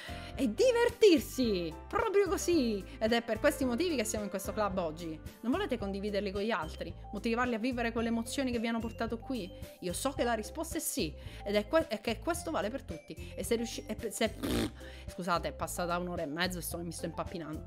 E se per riuscirci basta stare davanti a un pubblico per 2 minuti a declamare una poesia, so che potete farcela. Ok, questo è uguale praticamente. Perché qua però patteggiamo proprio anche per Sayori, stanno facendo il loro meglio, va bene. E va bene, d'accordo, dovrò solo sopportare e aspettare che passi. Perfetto! Ah, grazie Natsuki. E tu che dici, Yuri? Yuri si guarda attorno avvilita, avendo i volti speranzosi degli altri. Ah, non credo di avere molta scelta. Allora ci siamo tutti, sei la migliore, Yuri. Questo club mi farà morire prima o poi. Oh, ma dai, andrà tutto bene, Yuri, vedrai. Comunque, passiamo all'evento principale. Ok, una propria poesia, ci eserciteremo. Ok, va bene, questa è la prova della poesia. Dopo posso leggerla io. Monica scorre pagine del quaderno, prova a mettersi il modo in cui volano. Non so perché non me lo fa saltare, perché questa cosa l'avevamo già fatto. Gli sguardi sono tutti puntati. Monica termina la lettura, tutti e 4 applaudiamo. Monica ispira e sorride. È stato fantastico, Monica. Ah, grazie mille. Speravo di dare semplicemente il buon esempio. Sei pronta ad andare tu adesso, Sayori? Voglio essere io la prossima. Oh, Yuri si è infervorata all'improvviso. Yuri afferra un foglio con entrambe le mani e si alza. Sempre a testa bassa va rapidamente verso il leggio. Questa poesia si chiama... Yuri guarda ognuno di noi con ansia. Puoi farcela, Yuri. Si intitola Immagine residua di un occhio cremisi. Quando Yuri comincia a leggere la poesia lo fa con voce tremante. Poco prima si era categoricamente rifiutata. Perché all'improvviso si impegna così tanto? Va bene, qua che cambia, si fomenta... Involuzioni. Finito di leggere, tutti attoniti. Yuri torna alla realtà e si guarda intorno come se avesse sbalordito persino se stessa. Sono il primo ad applaudire, va bene. Che siamo stati colpevolmente alla sprovvista a dimenticarcene. Era bellissima, Yuri, grazie per averla condivisa con noi. Yuri sembra esausta. Ok, direi che ora tocca a me. Sayori salta su dalla sedia e cammina verso il leggio tutta allegra. Il mio si intitola Il mio praticello.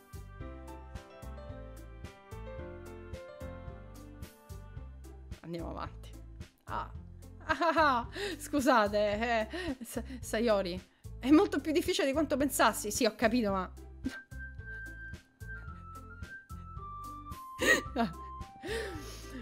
Ok. Cerca di non pensarti davanti a altre persone. Questa voce delicata sembra fatta apposta per leggerla. Il testo non è forzatamente allegro come Sayori, è sereno e agrodolce. Se lo leggessi su carta forse non mi sembrerebbe nemmeno un granché. Ce l'ho fatta, ottimo lavoro. È piaciuta anche a Luca Bestia. Deve essere un buon segno. Che vuoi dire? Ti è venuta bene Sayori, ha un'atmosfera molto appropriata per te. Ma altre poesie potrebbero non funzionare. Ok, pure... Secondo cosa leggi potresti doverci mettere più forza. Mi sto esercitando anche su quello, mi vergogno. Allora la prossima volta ti costringerò a scegliere una poesia un poco più impegnativa. Natsuki? Non voglio andare prima io di Luca Bestia. Tanto non sono certa alla vostra altezza. Mi conviene che Luca Bestia abbassi un po' le vostre aspettative prima di dover leggere io. Va bene, toccherà quella di leggere quello che ho scritto oggi. Mi fissano tutte mettendomi in enorme imbarazzo. Declamo la mia poesia. Non essendo molto convinto del mio operato mi risulta difficile metterci energia. Una volta concluso ricevo comunque degli applausi. Vabbè, per pietà. Scusate, non sono bravo come voi. Non ti preoccupare, Luca Bestia. Non credo c'entrino le tue capacità, ma più la tua mancanza di sicurezza in quello che scrivi. Ma vedrai che con il tempo andrà meglio. Ah, già, può darsi. Bene, allora. Resti solo tu, Natsuki. Sì, ora vado. Natsuki, ma la voglia si alza al suo posto e va a leggio. La poesia si intitola... Perché mi guardate tutti? Perché devi leggere tu. Comunque, la poesia si intitola Salta. Natsuki ispira. Quando inizia a declamare la poesia il suo astio sfuma leggermente. Va bene, la poesia ha un bel ritmo e belle rime. Ha lo stile tipico di Natsuki e suona sorprendentemente efficace ad alta voce.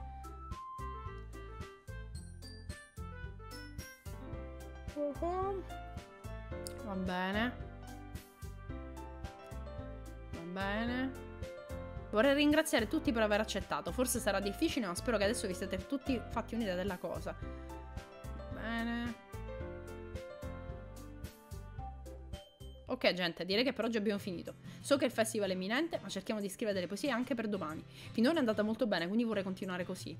Per quanto riguarda il festival, finiremo di organizzare domani, poi avremo il fine settimana per prepararci. Lunedì sarà il gran giorno. Non riuscirò mai a trovare lo stesso entusiasmo di Sayori e Monica, farò del mio meglio. Se è per il club e per far colpo su Monica, dovrò fare del mio meglio. Sei pronta a partire, Sayori? Sì! Ma guardatevi, tornate sempre a casa insieme. È una cosa adorabile, non trovate? Uffa però, non fatene una questione di stato. Deve essere piacevole comunque. E adesso cosa dovrei dire? Non preoccuparti Luca Bessi, non devi rispondere per forza. Lasciamo perdere e andiamo. Torno di nuovo a casa insieme a Sayori. Tante cose sono cambiate in così pochi giorni. Oggi però sulla via di ritorno Sayori è un po' più silenziosa del solito. Ehi Sayori. Scusa, ok, questo è già successo, però magari è per un altro motivo. Ecco, stavo pensando a cosa è successo prima. Mi piace che noi... Cioè... ok, diverso. Sayori incespica in mezzo alla frase. Dunque, mettiamo che un giorno Yuri ti chiedesse di tornare a casa insieme. Tu cosa faresti? Ma che domande fai? Mi metti in difficoltà. Andrei comunque a casa con Sayori. Sayori, credi davvero che ti abbandonerei per stare con Yuri? Ma è così bella e intelligente. E dai, la vedo già al club ogni giorno e comunque mi sembra che ti piaccia tanto tornare a casa insieme. Non ti toglierei mai questo piacere. Sei proprio uno scemotto, Luca Bestia. A volte pensi troppo a me. Se Yuri lo volesse se lo meriterebbe. Quindi... ok, va, giusto. Fetri Duck? Affascinante questo nick, grazie mille. Sayori, io ho già deciso, ti amo. Certe volte non ti capisco proprio. Scusa, comunque che senso ha fare delle ipotesi su una cosa che non succederà mai? La conversazione si spegne, è un po' strano che Sayori si preoccupi tanto, ma voglio rispettarla e far sì che anche lei sia felice. Comunque mancano pochi giorni al festival, chissà cosa succederà nel frattempo. Allora, intanto salviamo. Io direi andiamo avanti. Andiamo avanti, dai. Allora. Cuore. Esplorazione. vuota. Come frangetta?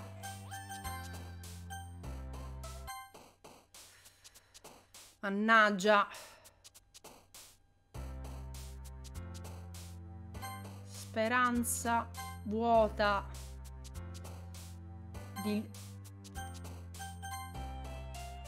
Io vorrei fare il perfect, solo che felice, solare,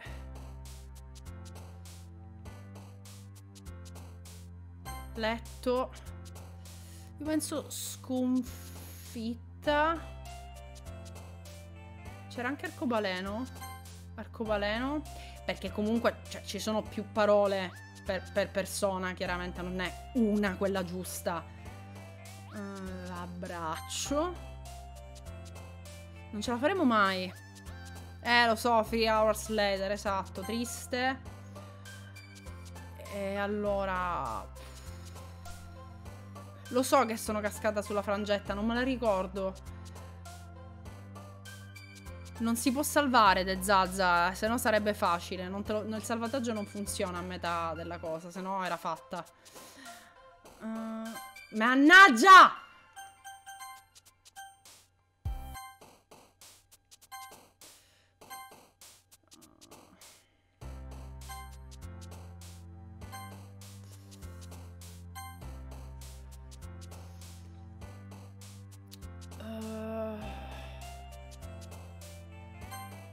Cicatrici, letto.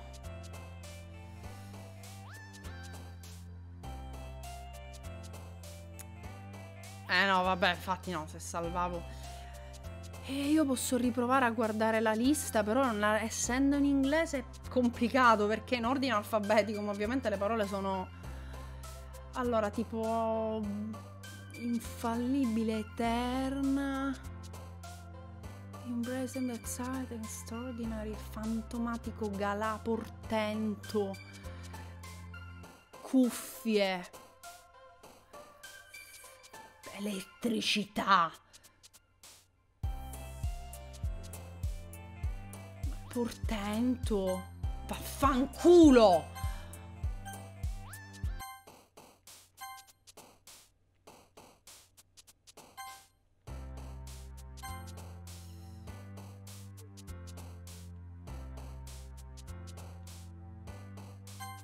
Morta, porca miseria.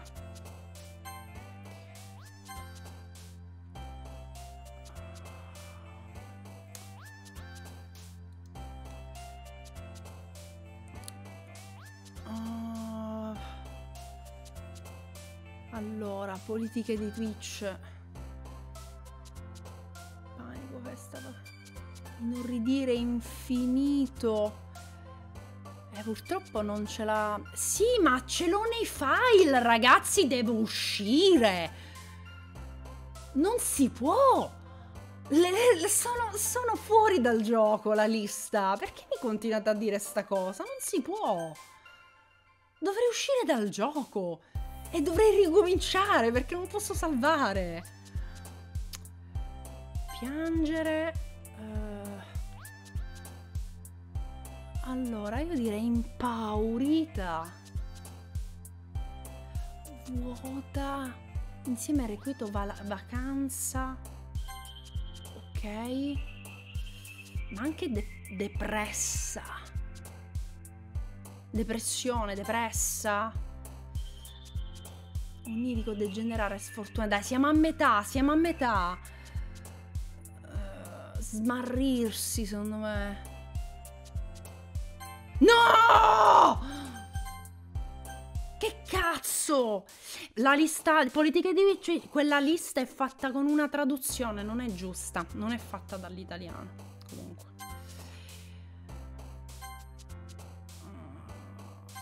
Porca puttana. Ho sbagliato di nuovo.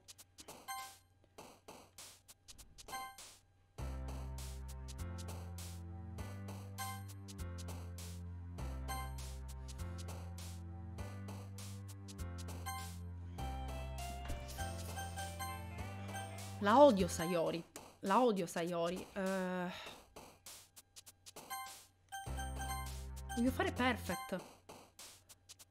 E ovviamente, vabbè, l'ho sparata grossa. Niente, sono una deficiente, scusatemi. Sono una deficiente. Non c'è una cazzo di lista ufficiale in italiano della traduzione italiana. No, non posso cambiare lingua. Non si può, non esiste in tempo reale. Tipo che palle. Vabbè, vaffanculo, non lo faccio.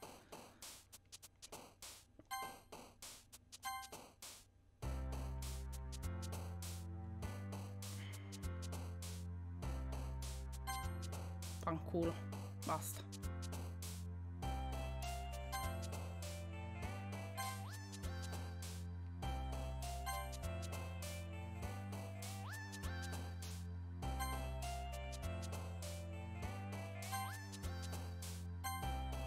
Va bene.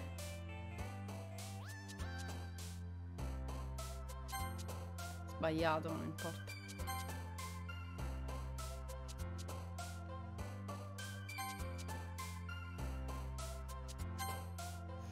Porca troia, ora ho paura che sto prendendo Yuri. Ma perché arrivederci?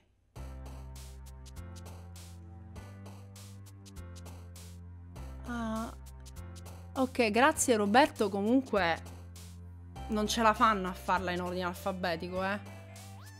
Cioè, proprio è troppo difficile fare una cazzo di lista in ordine alfabetico. Dal sito Xbox, però in ordine alfabetico no. È difficilissimo. Le robe di cibo sono tutte per Natsuki. Vabbè, ma Natsuki è più facile. Allora, ricominciamo da capo. Madonna. Se non ho in ordine alfabetico ci mette il triplo del tempo. Allora.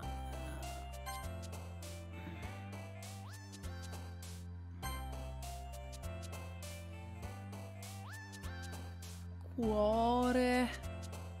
Cuore, ok.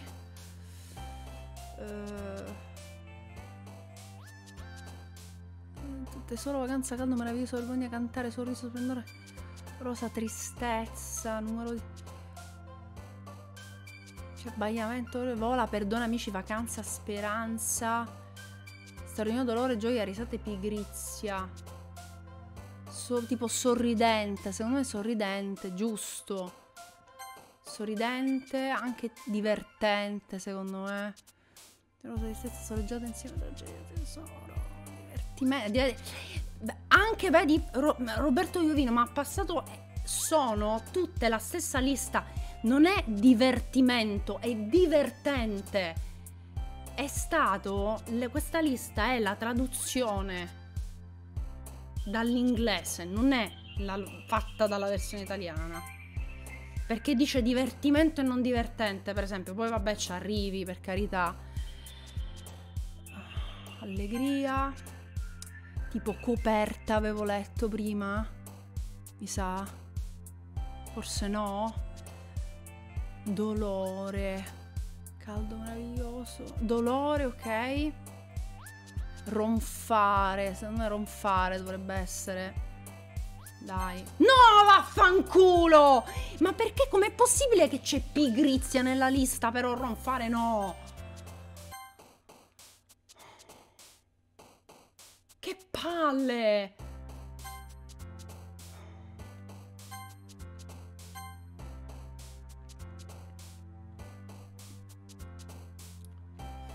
Splendida speranza. No, Fetri Duck, grazie, ma se me la date in inglese ci mettiamo un anno. Purtroppo. Deve essere una lista, poi la prossima volta me la farò io. Una lista in italiano in ordine alfabetico, perché altrimenti mi metti un sacco di tempo, perché io dovrei cercare bislacco nella lista per vedere se c'è.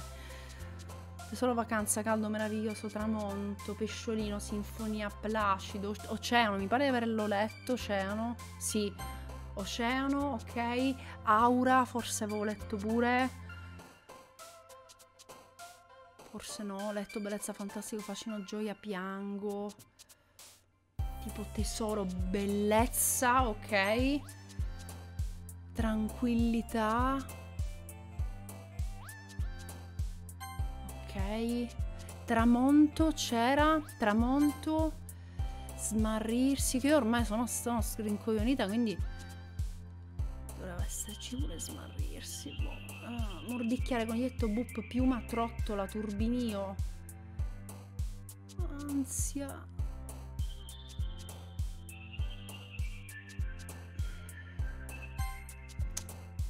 Vabbè, basta, basta.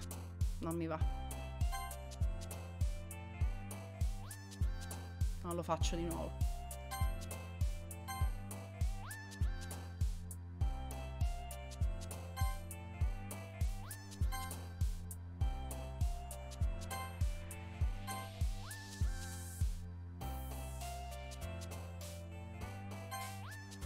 Ingenua. Vabbè. Ovviamente a recitare.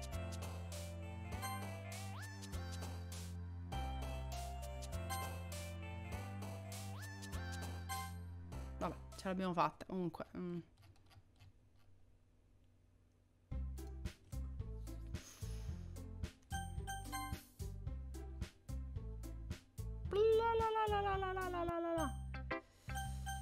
Ok.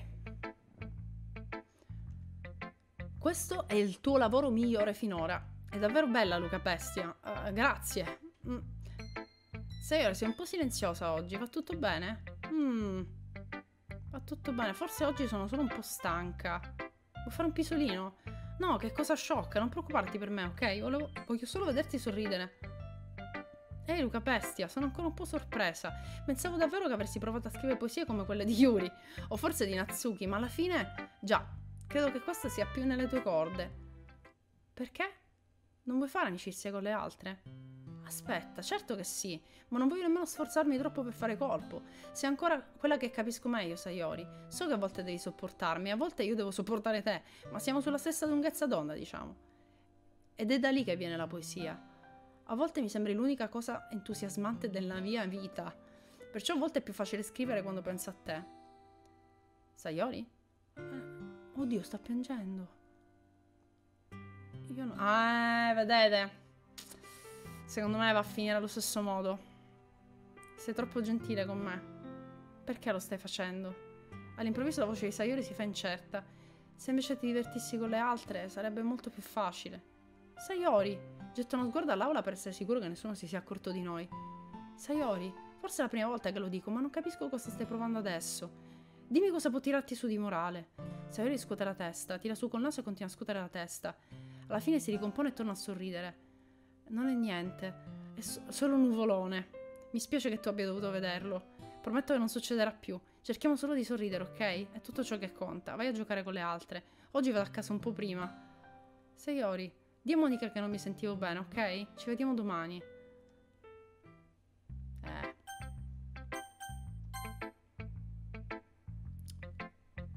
Questa non è male. Non è male? Beh, sì, è buona almeno quanto quella di ieri. Capisco dove vuoi arrivare, ma non è proprio il mio stile. Cioè, va bene così. Soprattutto sono contenta che tu ci stia provando almeno un po'. Beh, certo che ci sto provando. Ma perché ti stanno tanto a cuore le mie poesie? Non è già quello un complimento? Ah? No, cioè, non che mi importi. È solo che almeno una in questo club doveva pur farti tenere il passo. Davvero? E se finissi per spaventarmi e farmi scappare? Sarebbe... tanto comunque non lo faresti. Sì, hai ragione. È divertente stare qui, anche se devo sopportare te. Natsuki mi pianta una gomitata dello stomaco. Magari non mi dispiacerà se scappi. Stavo solo scherzando. Lo so, tranquillo, scherzavo anch'io. Cioè, comunque, quindi se stai dalla parte di Yuri, mannaggia, lei ti odia. Mentre invece così fa la gelosina, però comunque... gestibile. Come diavolo si fa a chiamarlo scherzo? Mi ha fatto un male cane. Beh, magari lei si è divertita. Immagino che alla fine sia tutto lì. Devo badare a come parlo con Natsuki. Comunque, ok. Sarò la tua spiaggia. La tua mente è così piena di problemi e di paure che col tempo la tua meraviglia si è sbiadita. Ma oggi ho per noi un posto speciale, una spiaggia dove andare. una costa a perdita d'occhio, un mare che brilla di luce, che scioglierà i muri della tua mente, sotto il sole cocente. Sarò la spiaggia che lava via i problemi, sarò la spiaggia che sogni ogni giorno, sarò la spiaggia che ti fa battere il cuore, come credevi non avrebbe più battuto. Seppelliamo i dolori nella sabbia, riposando al sole mano nella mano. Lava le insicurezze nell'acqua salmastra e fa che ti veda brillare. Lasciamo ricordi di conoscere impronte. E liberiamoci con le vele al vento. Ricorderai perché sei speciale. Quando premerai le tue labbra sulle mie... Sarò la spiaggia che lava via i problemi. Sarò la spiaggia che sogni ogni giorno. Sarò la spiaggia che ti fa battere il cuore come credevi non avrebbe più battuto. Ma se mi vorrai al tuo fianco, la tua spiaggia, la tua fuga, imparerai ad amarti... Ad amarti... Sì, ad amarti, scusate, il corsivo problemi. Beh, mi sembrava di scrivere sempre solo di cose negative, perciò ho voluto scrivere qualcosa con un messaggio positivo per una volta. E poi la spiaggia è fantastica. Non è facile scrivere qualcosa di negativo sulla spiaggia. Quindi prima hai deciso di parlare della spiaggia e poi hai pensato al messaggio?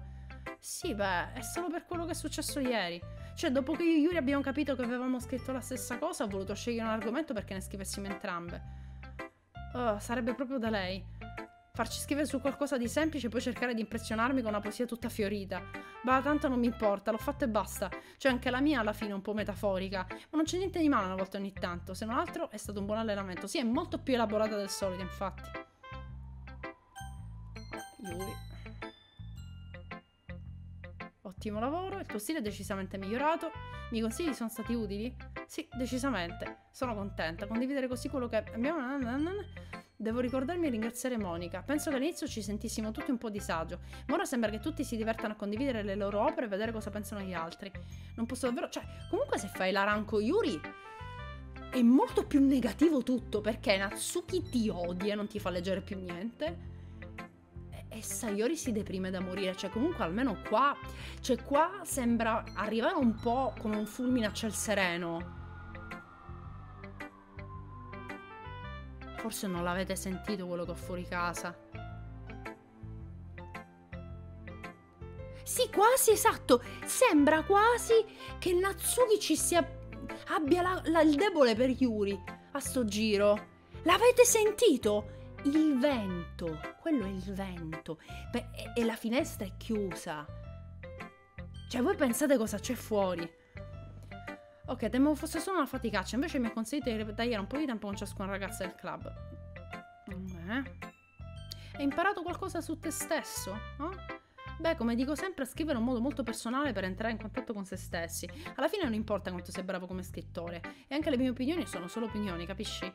Come sempre, credo che la cosa più importante sia esplorare e scoprire se stessi. Mi conforta, ho sempre un po' paura di deluderti in un modo o nell'altro. Ah? Deludere me? Perché? Beh, è uno stile così sofisticato, sei quella che mi dà più consigli. Davvero? Yuri riflette per un minuto buono, ma un minuto è un sacco di tempo comunque. Deve essere terribile, ah? Se temi tanto il mio parere, devo essere davvero odiosa. Yuri, non è nulla di tanto grave, intendevo solo che rispetto la tua opinione. Sì, però ti sei un po' posto male, Ok, scusa se penso sempre troppo e salto a conclusioni simili. Ci sono solo un po' troppo abituata. A pensare troppo? A non essere gradita. Yuri... Cosa sto dicendo? Scusa, non volevo tirar fuori l'argomento. Andiamo avanti. Ok. Infatti è diversa, vedete? Hanno scritto sullo stesso tema. Spiaggia, milioni di anni per creare questa meraviglia, dove il grembo della terra incontra caotico la superficie. Sotto un cielo azzurro un vasto paradiso, ma sotto le nubi più grigie un infinito enigma. Il più facile dei mondi in cui perdersi è quello in cui tutto può trovarsi. Solo con la sabbia bagnata si può costruire un castello. Ma dove la sabbia è bagnata arriva la risacca. La lascerai lambire le tue fondamenta fino a farti cadere? O un'ondata improvvisa ti sbriciolerà di colpo? Il risultato è il medesimo. Eppure continuiamo a fare castelli. Resto là dove la schiuma mi avvolge le caviglie, dove i miei piedi affondano nella sabbia, l'aria salata e terapeutica, il vento placido ma potente. Affondo i piedi nel confine ultimo, tentata dai tentacoli schiumanti. Poi mi volto e lascio la mia pace sulla riva. E mentre quella va alla deriva, io torno per sempre sulla terra. Pesante. Solo che la spiaggia è un argomento un po' leggero, ma ho fatto del mio meglio per parlarne in modo metaforico. Sì, Natsuki me ne ha già parlato. Davvero? Non ho detto niente di strano, vero? Voleva solo che scrivessimo di nuovo sullo stesso argomento. Le è piaciuto. Per confrontare meglio i nostri stili di scrittura e il modo in cui pensiamo. Comunque è stata una sua idea. Conoscendolo non mi sorprende che voglia fare qualcosa del genere. Probabilmente vuole solo mettersi in mostra. Non è che mi interessi granché il suo stile di scrittura. Ho solo rispettato la sua richiesta. Ma...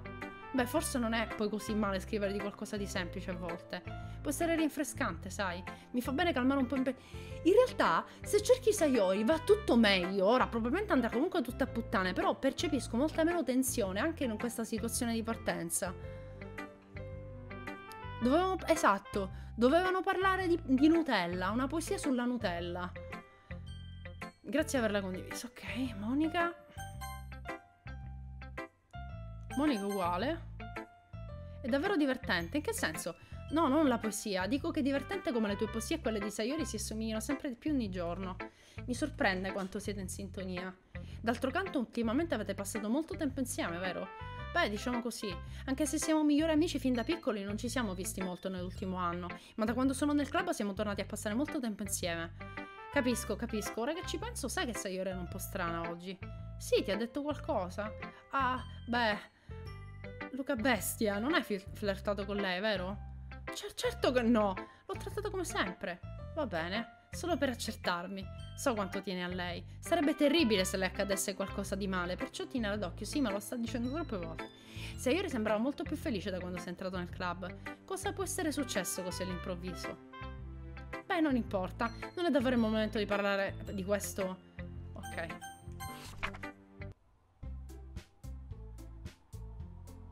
Madonna, quanto stanno parlando. Ok, qua devo scegliere. Vabbè, Sayori. Cioè, dovendo scegliere preferirei aiutare Sayori. Dopotutto siamo già vicini e... Ma Monica ha detto che Sayori la stava già aiutando. E dai, ti siamo tanto sulle scatole. No! Scusa, non volevo metterti così alle strette. Pensa soltanto al club, ok? Quindi Sayori no. E se dicessi Monica? Beh, penso che dovrei aiutare Monica. E vai, ha scelto me. Un momento. Giusto. Monica, sei quella che ha meno bisogno di aiuto di tutti. Ok, quindi non posso. È stato... L'hai convinto con l'intimidazione. Sei la presidentessa del club, Monica. Dovresti decidere l'interesse di tutti. Secondi fini, va bene. Ok, va bene.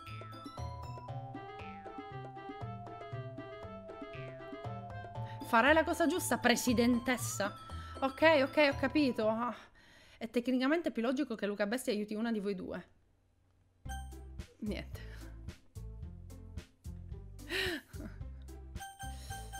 Vabbè, Natsuki.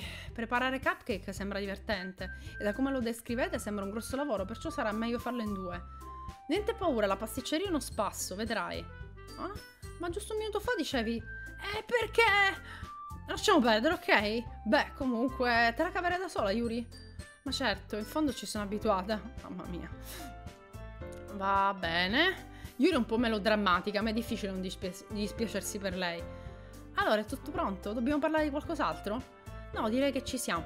No, ok, quindi comunque noi siamo obbligati ad andare a lavorare, a aiutare una delle due, ok? Per cui comunque Sayori si è fatta i film, è andata nel panico, ci vedrà con una delle due.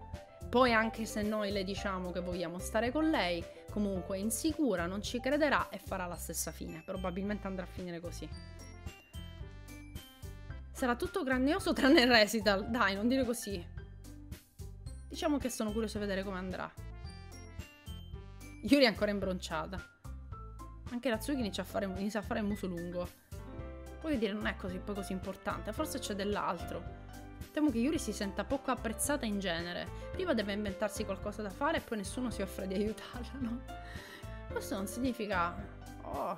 Natsuki getta sguardi preoccupati da un membro del club all'altro.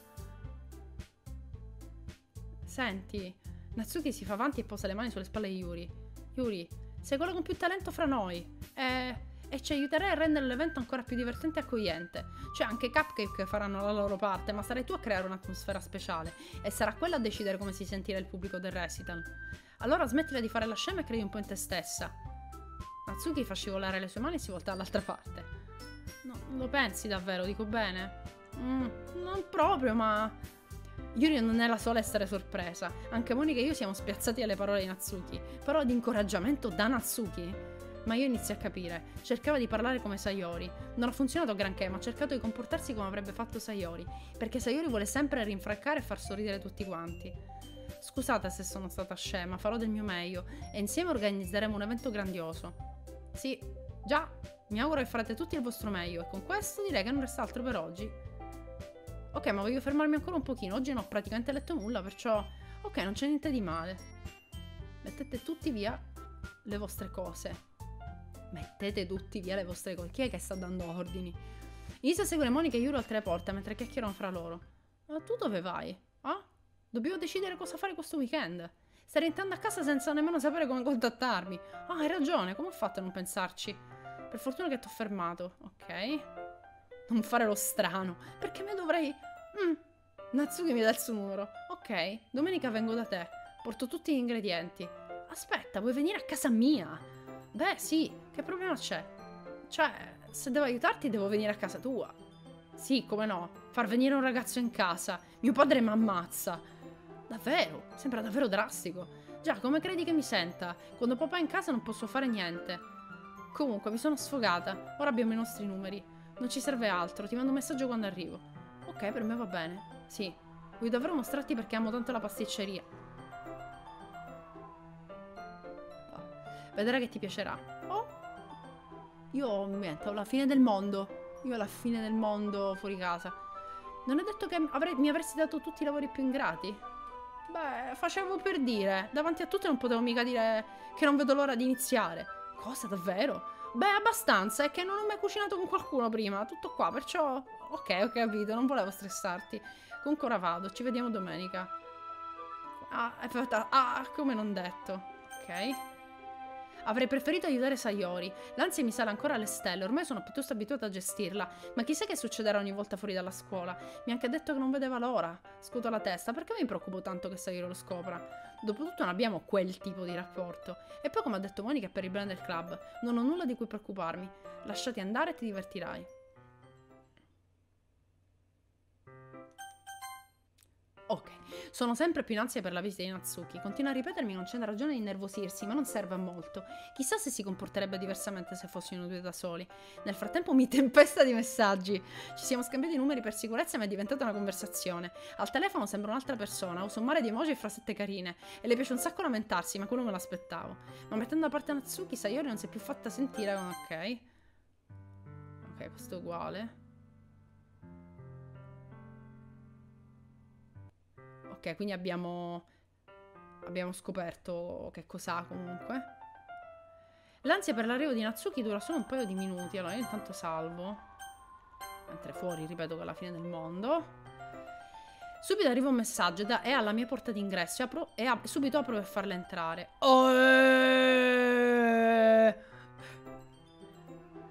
Come va? Ehi, non dovrebbe stupirmi, ma vedere Natsuki vestita così carina mi lascia spiazzato. In confronto alla sua solita uniforme scolastica sembra completamente inadatta. Continua a essere minorennissima comunque. Non mettermi subito a disagio. Sarà un lungo pomeriggio, perciò non fare lo strano solo perché non mi vedi mai fuori da scuola. Comunque ora entro. Vedo che hai portato un sacco di roba. Ok, è un grosso sacco con sé, immagino pieno di cose di pasticceria. Beh, non volevo certo venire fin qui e scoprire che non hai il necessario in cucina. Hai comprato tutto quello che ho detto, giusto? Minchia, pure gli ingredienti ho dovuto comprare? Pure io... Minchia, devo cucinare, l'Equ doveva cucinare, ma facciamo a metà. Spero che facciamo a metà. È bello contare su di te. Mi sorprende che Natsuki dica una cosa simile, anziché le sue solite osservazioni sarcastiche. Sì, è maggiorenne, è maggiorenne. Che sia davvero... C'è scritto all'inizio della storia, della serie, assolutamente, del gioco, assolutamente. Che sia davvero diversa quando è fuori da scuola. Comunque, andiamo in cucina. E non ti offre nemmeno di portare questo grosso sacco per me? Dove è finita la tua ospitalità, Luca bestia? Andiamo. Da quando in qua devo fare il galante? A fare il sacco che mi porge Natsuki. Assolutamente pesante. E pensa l'ho portato fin qui. Non sei colpito? Ora che ci penso sì. Sono davvero colpito, Natsuki. Finisco sempre per sottovalutarti. È perché sono piccolina, vero? Cretino. Natsuki mi dà un pugno in petto. Ehi, la tua taglia non c'entra nulla. Odi tanto essere minuta. Ah? non è che lo odio. Cioè, a volte mi piace smentire chi mi sottovaluta. È divertente essere la più piccolina, ma anche la migliore. Io, modesta, e anche la più modesta. Ma... ah, lasciamo perdere. Che cosa mi fai dire? Non farmi strane domande solo perché non siamo a scuola. Vogliamo iniziare o no? Devo insegnarti un sacco di cose. Ah, cosa? Questo è più nel tuo stile. Sei più divertente quando parli così liberamente. Ehi, ora sì che mi tratti a ragazzina. Volevo solo essere gentile con te, sai? Solo perché non sono tutte formose e sexy come Yuri, non puoi trattarmi come se... Ah, sorpresa alle sue stesse parole, Natsuki diventa rossa in viso. Natsuki, lascia perdere, non ho detto niente. Voglio chiederti scusa. Grazie per aver cercato d'essere... Grazie per aver cercato d'essere gentile. E anch'io avrei dovuto fare più attenzione. Se lo pensi davvero, ricorda che un sacco di ragazzi preferiscono una corporatura come la tua. Sì, ho capito, ma possiamo evitare questo discorso? Ah, e come fai a saperlo comunque? Su questa cosa fidati di me. Si chiamano Loli, ma non dirglielo, facciamo finta che lei non lo sa. Schifoso. Ehi, parli di me. E di chi se no? Accidenti. Vediamo di incominciare. Diventi tutto acido quando una ragazza ti dà dello schifoso. Finalmente sei il tuo punto debole. Natsuki sorride subdola. Oh, per carità. Bah, se Natsuki decide di insultarmi ancora così, le rispondo per le rime. Ma per ora sembra soddisfatta e inizia a votare il sacco per mettersi all'opera. Trust me, I'm Luca Bestia. In un attimo l'intera cucina è un disastro. Ok. Il frullatore non è grande abbastanza per tutta la pastella. Dovremmo farla in più volte, va bene.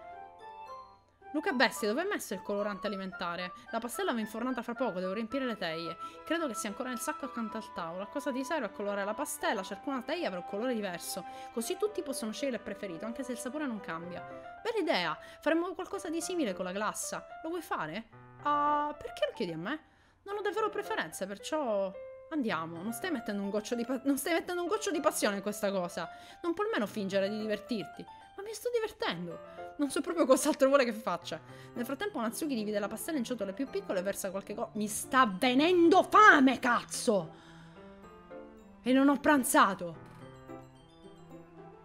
La pasticceria non è solo seguire delle istruzioni. Con la presentazione sei libero di scatenare la creatività e divertirti. E vieni ripagato milioni di volte alla fine quando vedi gli occhi di tutti che si illuminano. Come i tuoi cupcake del primo giorno, vero? Ricordo l'entusiasmo di Sayori e Monica alla presentazione dei dolcetti a forma di gatto. Mi domando se potrei rendere Natsuki altrettanto orgogliosa. Allora userò il colorante anch'io. Vedo che inizi a capire. Era una domanda tra bocchetto! Era una domanda tra bocchetto! Assicurati solo che la glassa sia ben mescolata prima di iniziare col colorante. Già, ci siamo quasi. Mentre il frullatore è impegnato con la pastella, pare la glassa deve arrangiarmi con una frusta e una ciotola enorme. Adesso sicuro c'è la stessa scena che abbiamo avuto in Dream Daddy con Joseph. Solo che lì era molto più boomer triste perché non stavamo cucinando davvero e stavamo usando il preparato della confezione. Quindi era un po' più triste la cosa. Mentre qua stiamo facendo le cose per bene. E adesso sicuro si sporca. Sicuro si sporca! E io la pulisco. Ah? La glassa è ancora piena di grumi. Ma che combini? Faccio del mio meglio. Mi serve solo ancora un po' di tempo. Ecco, guarda. Natsuki mi prende la frusta con una mano e con l'altra inclina la ciotola. Devi davvero frustarla di santa ragione. In pochi secondi la consistenza della glassa è visibilmente migliorata. Visto? Quasi a ribadire, Natsuki prende una ditata di glassa e se la ficca in bocca. Che schifo! Che schifo! Ecco il motivo per cui non si deve cucinare con qualcun altro. A meno che non è la tua ragazza, il tuo ragazzo, lì vabbè. Lì non mi farebbe schifo. Ma se dov'è? Allora, se sto cucinando per me e il mio ragazzo, va bene le ditate, le cose, quello che vi pare. Ma se devo cucinare con una persona che non conosco o per qualcun altro, che schifo! Che schifo! Comunque, con riluttanza faccio altrettanto. Ehi! Improvvisamente Natsumi afferra il polso. Non voglio le tue luride dita nella mia glassa. La tua glassa, non dimentichi che fa tutto il lavoro. Per tutta risposta spingo il mio dito verso la ciotola. Non t'azzardare la frusta di santa ragione anche te. Voglio proprio vedere. Spingo più forte quanto basta per toccare la glassa. Trionfante ne raccolgo un po' col dito mentre Natsuki tira con tutte le sue forze. Ah! Trascinato indietro barcollo insieme a Natsuki. Mi è finita in faccia. È finita in faccia, ragazzi. È finita in faccia. E di chi è la colpa? Natsuki ha una grossa patacca di glassa sulla guancia. Cerca di arrivarci con la lingua, ma è troppo lontana. Cretina, usa le mani. E dai, sai cosa? Beccati questo. Natsuki raccatta la glassa col dito e la spinge verso di me. Ti piacerebbe? Sono più veloce. Devo fare il polso prima che raggiunga il mio viso. Natsuki cerca di rispondere l'altra mano, afferra quella... Stanno scopando praticamente.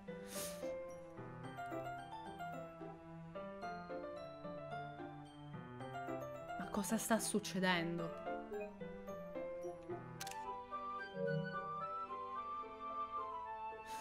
Prima scusati per avermi dato dello schifoso. Va bene, mi scuso per averti dato dello schifoso. Sai che non dicevo sul serio. E che mi diverte vedere come reagisci. Dopotutto anche tu lo fai di continuo. Sempre io a dire cose sceme per provocarmi. Non dovresti punzecchiare le ragazze in quel modo. Adesso entra Sayori e mi trova in questa posizione. E mi si impicca davanti. Allora non deve fare nemmeno questo. Prendo il dito di Natsuki e me lo metto in bocca!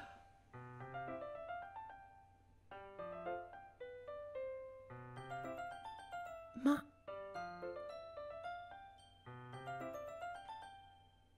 a parte... che schifo. Cioè, partiamo col dire che schifo.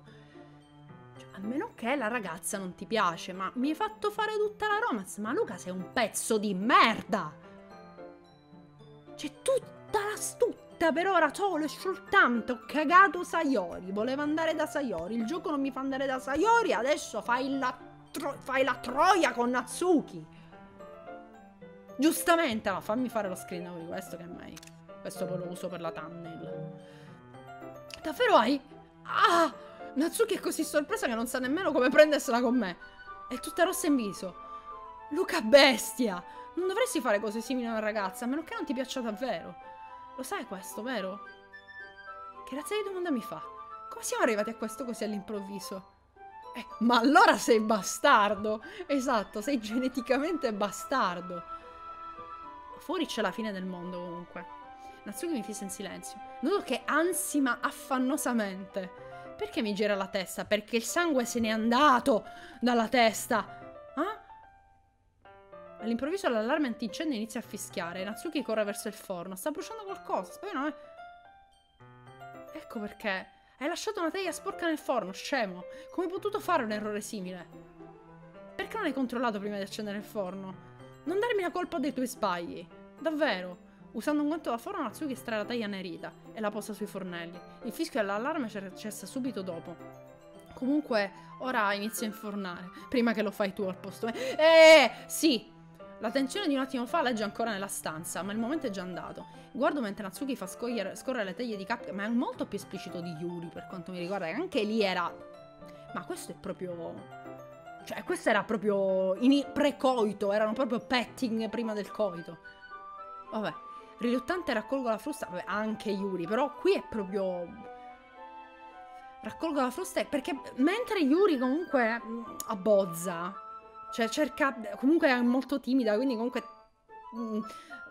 abbozza. Lei invece è molto più esplicita. Sì, maggiorenne. Riluttante raccolgo raccolgo la frusta e continuo a preparare la glassa come se nulla fosse. Già l'ha preparata la glassa, solo che, vabbè.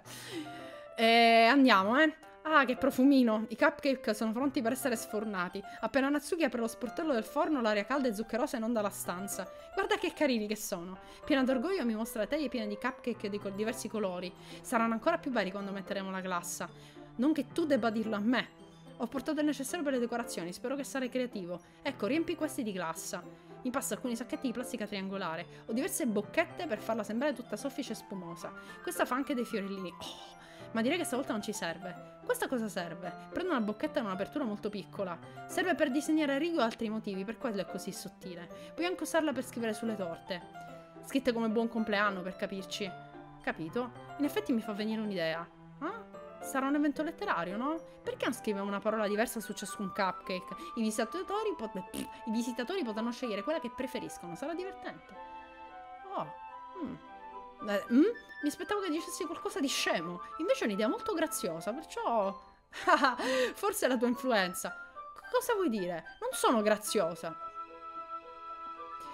Andiamo. Non siamo a scuola, non c'è nessuno che ti giudica. Non puoi vestirti così e aspettarti che non ti trovi graziosa. Vabbè, la voce di Natsuka sembra perdersi.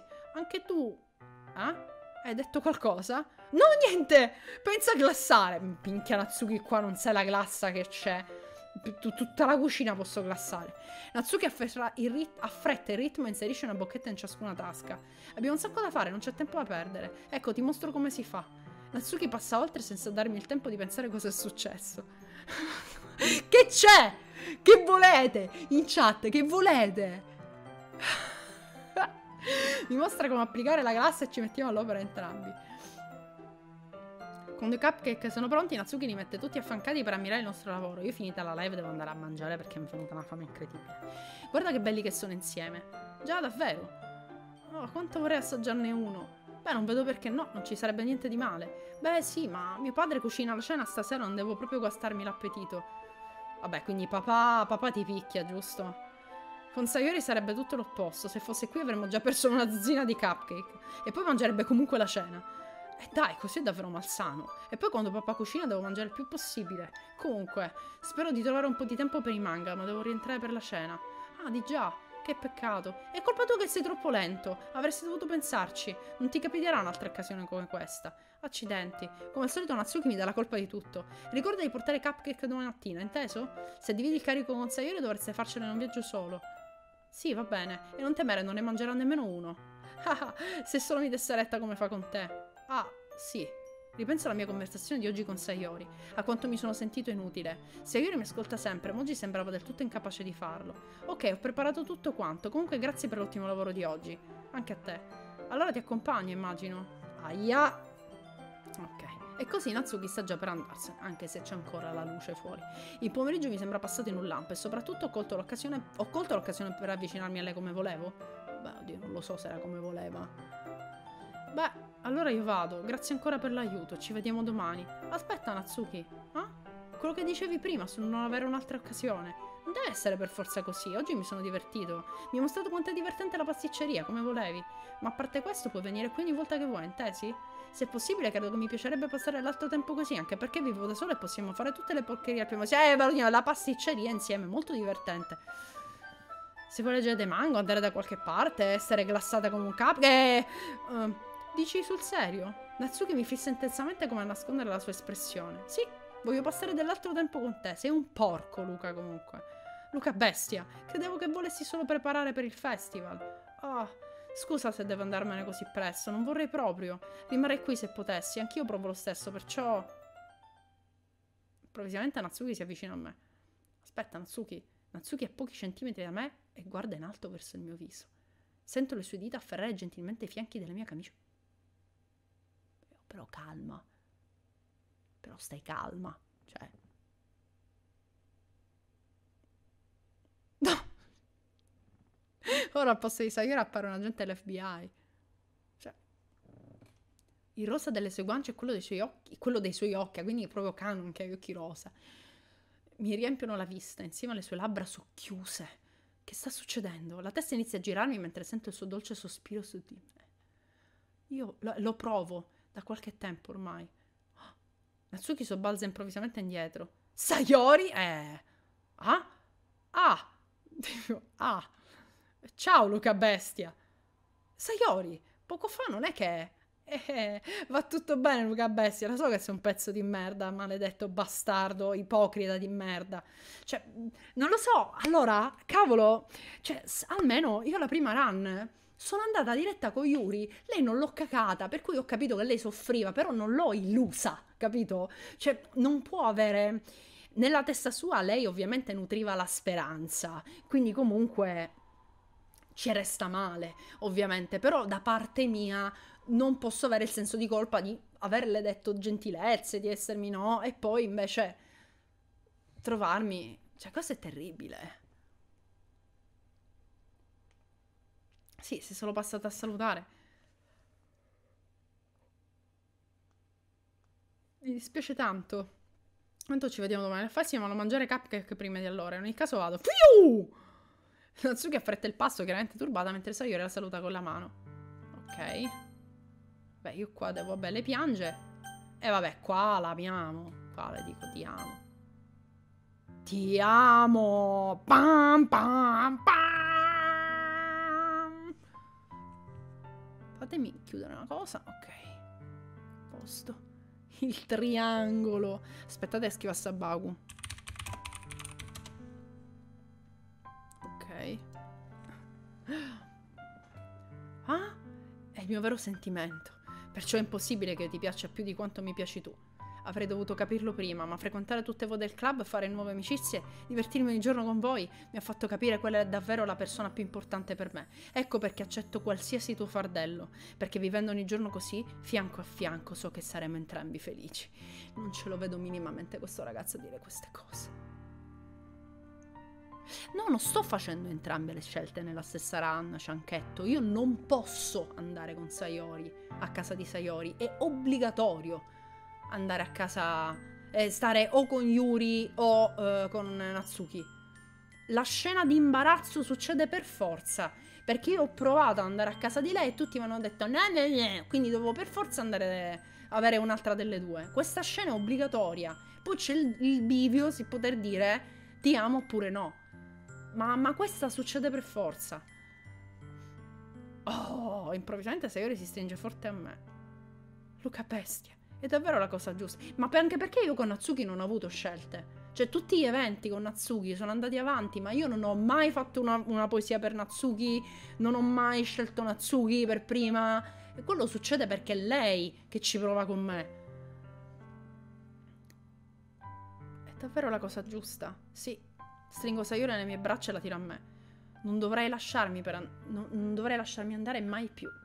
Ti amo, Luca bestia. Voglio stare per sempre con te, non voglia. Cioè, sono riusciti a tradurre male la frase più importante. Vabbè. Sento la setta di Sayori allentarsi leggermente. Ma perché? Sayori?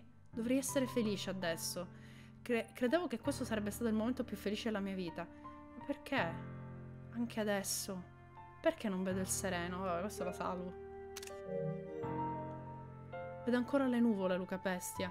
Va tutto bene, Sayori, ci vorrà tempo perché le cose si rimettano a posto, ma non importa quanto ci vorrà, io sarò lì ogni passo, è tutto ciò che conta adesso. Ok, mi fido di te. Sayori e io sciogliamo lentamente l'abbraccio. Allora immagino che il festival di domani sarà il nostro primo appuntamento, eh?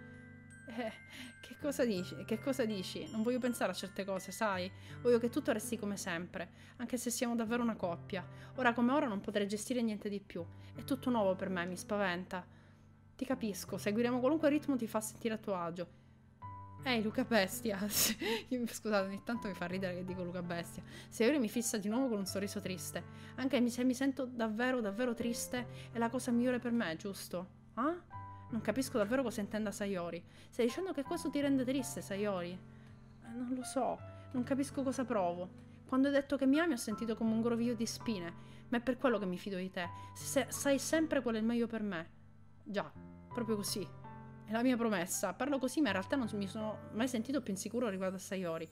So che la amo e che lei ama me, ma i sentimenti di Sayori sono un enigma per me quanto per lei. Sì, ma 3 secondi prima sei saltato addosso alla Lori e le hai succhiato il dito.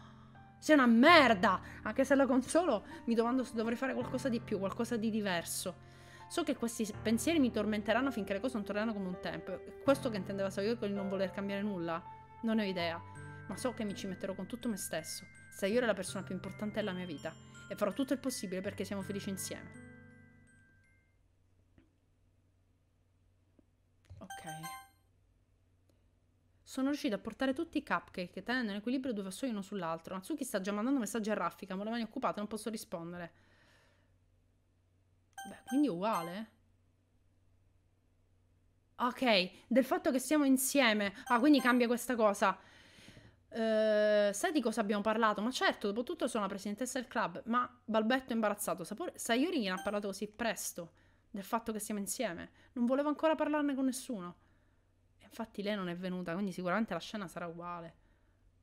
Ehi, non conosci tutta la storia, perciò non preoccuparti, credo di sapere molto più di quanto credi. È proprio una cosa da fidanzati, no?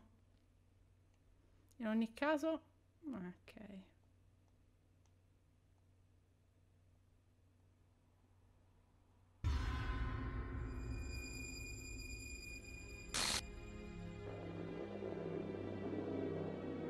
ogni volta sta cosa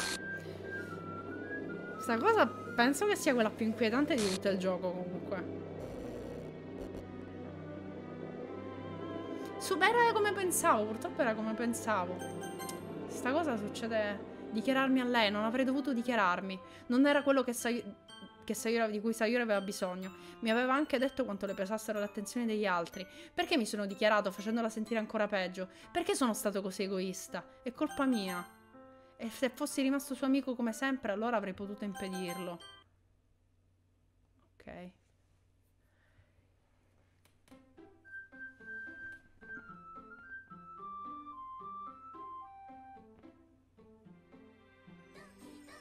Ok, allora, per adesso ci fermiamo qua.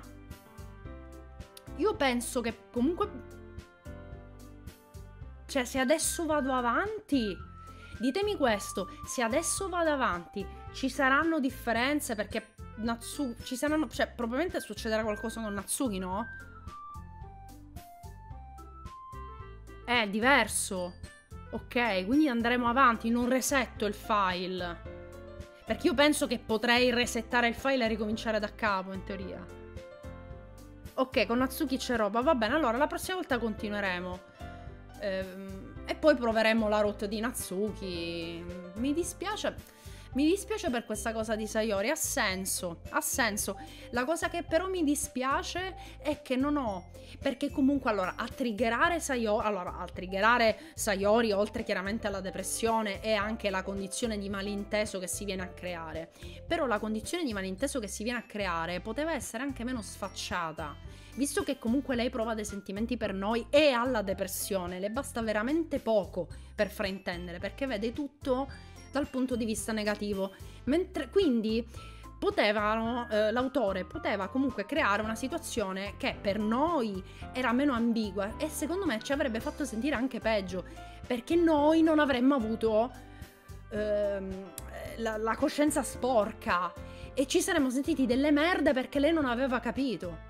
Quindi magari noi ci dichiaravamo anche, però comunque lei ormai era partita, aveva quell'idea e non la controllava più. Mentre invece io ho fatto la route full Sayori completamente. Però Natsuki è comunque andata per i fatti suoi. E voi mi direte, vabbè, la cosa figa è che comunque tutte sono infatuate da te e tu non puoi controllarle. Sì, però capite anche che se io gioco con lei, le faccio i complimenti sempre, le dico che è graziosa, mi ci metto sopra e le succhio il dito, sta poveretta, già alla cotta, io le succhio il dito, questa fa 1+1, cioè non è che dico che è una bastarda, ha capito quello che io le ho trasmesso. Cioè questo che un po' mi dispiace, cioè che non ho... È molto lineare il gioco, è ovvio, allora, lo scopo del gioco non è essere un reale dating sim, ok? È ovvio che è molto limitato da questo punto di vista, cioè da questo punto di vista è meglio di, molto meglio di Dream Daddy, perché comunque Dream Daddy non ha nulla sotto, cioè mentre Doki Doki ha ovviamente la roba sotto, poi ci sono tutti questi segreti, la roba degli illuminati che scopriremo, quindi comunque hai questa copertura da dating sim, quindi ci può stare. Nel caso di Dream Daddy no, perché Dream Daddy è solo un dating sim ed è troppo semplice da questo punto di vista. Comunque andremo avanti, tanto comunque a quanto pare se ci sono le cose già viste fa il salta, quindi andremo veloci. Penso che potremmo arrivare persino a cominciare la run prossima, la prossima volta. Penso che andremo molto veloci ora che Sayori non c'è più. Natsuki parte a caso e con Saori non abbiamo scelte così forti tranne che alla fine. Comunque allora io vi ringrazio, siete stati tantissimi. Quella scena dell'impiccagione è proprio pesante comunque, soprattutto per come scatta a schermo. Secondo me è la cosa più pesante di tutte. Poi non so che succede a Natsuki, però è la quella più pesante di tutte. Non lo so, lo sapevo e mi ha comunque accelerato il battito. È proprio brutta quella scena, è proprio brutta. Sì, harem is the only way, esatto. Va bene, io vi ringrazio, siete stati comunque tantissimi. Mi stupisce quanti siate ogni volta per Doki Doki, perché proprio volete vedere ragazzine soffrire. Io vi ringrazio, adesso vado a fare una sorta di merenda pranzo perché sto morendo di fame e non è stata un'ottima idea andare a fare i cupcake con Natsuki, perché vi giuro che adesso mi mangio tutta la pasticceria. Questo è il profumo dei cupcake, porca miseria. Va bene, grazie a tutti, dai, buona giornata, grazie mille, ci vediamo domani in live, ciao ciao.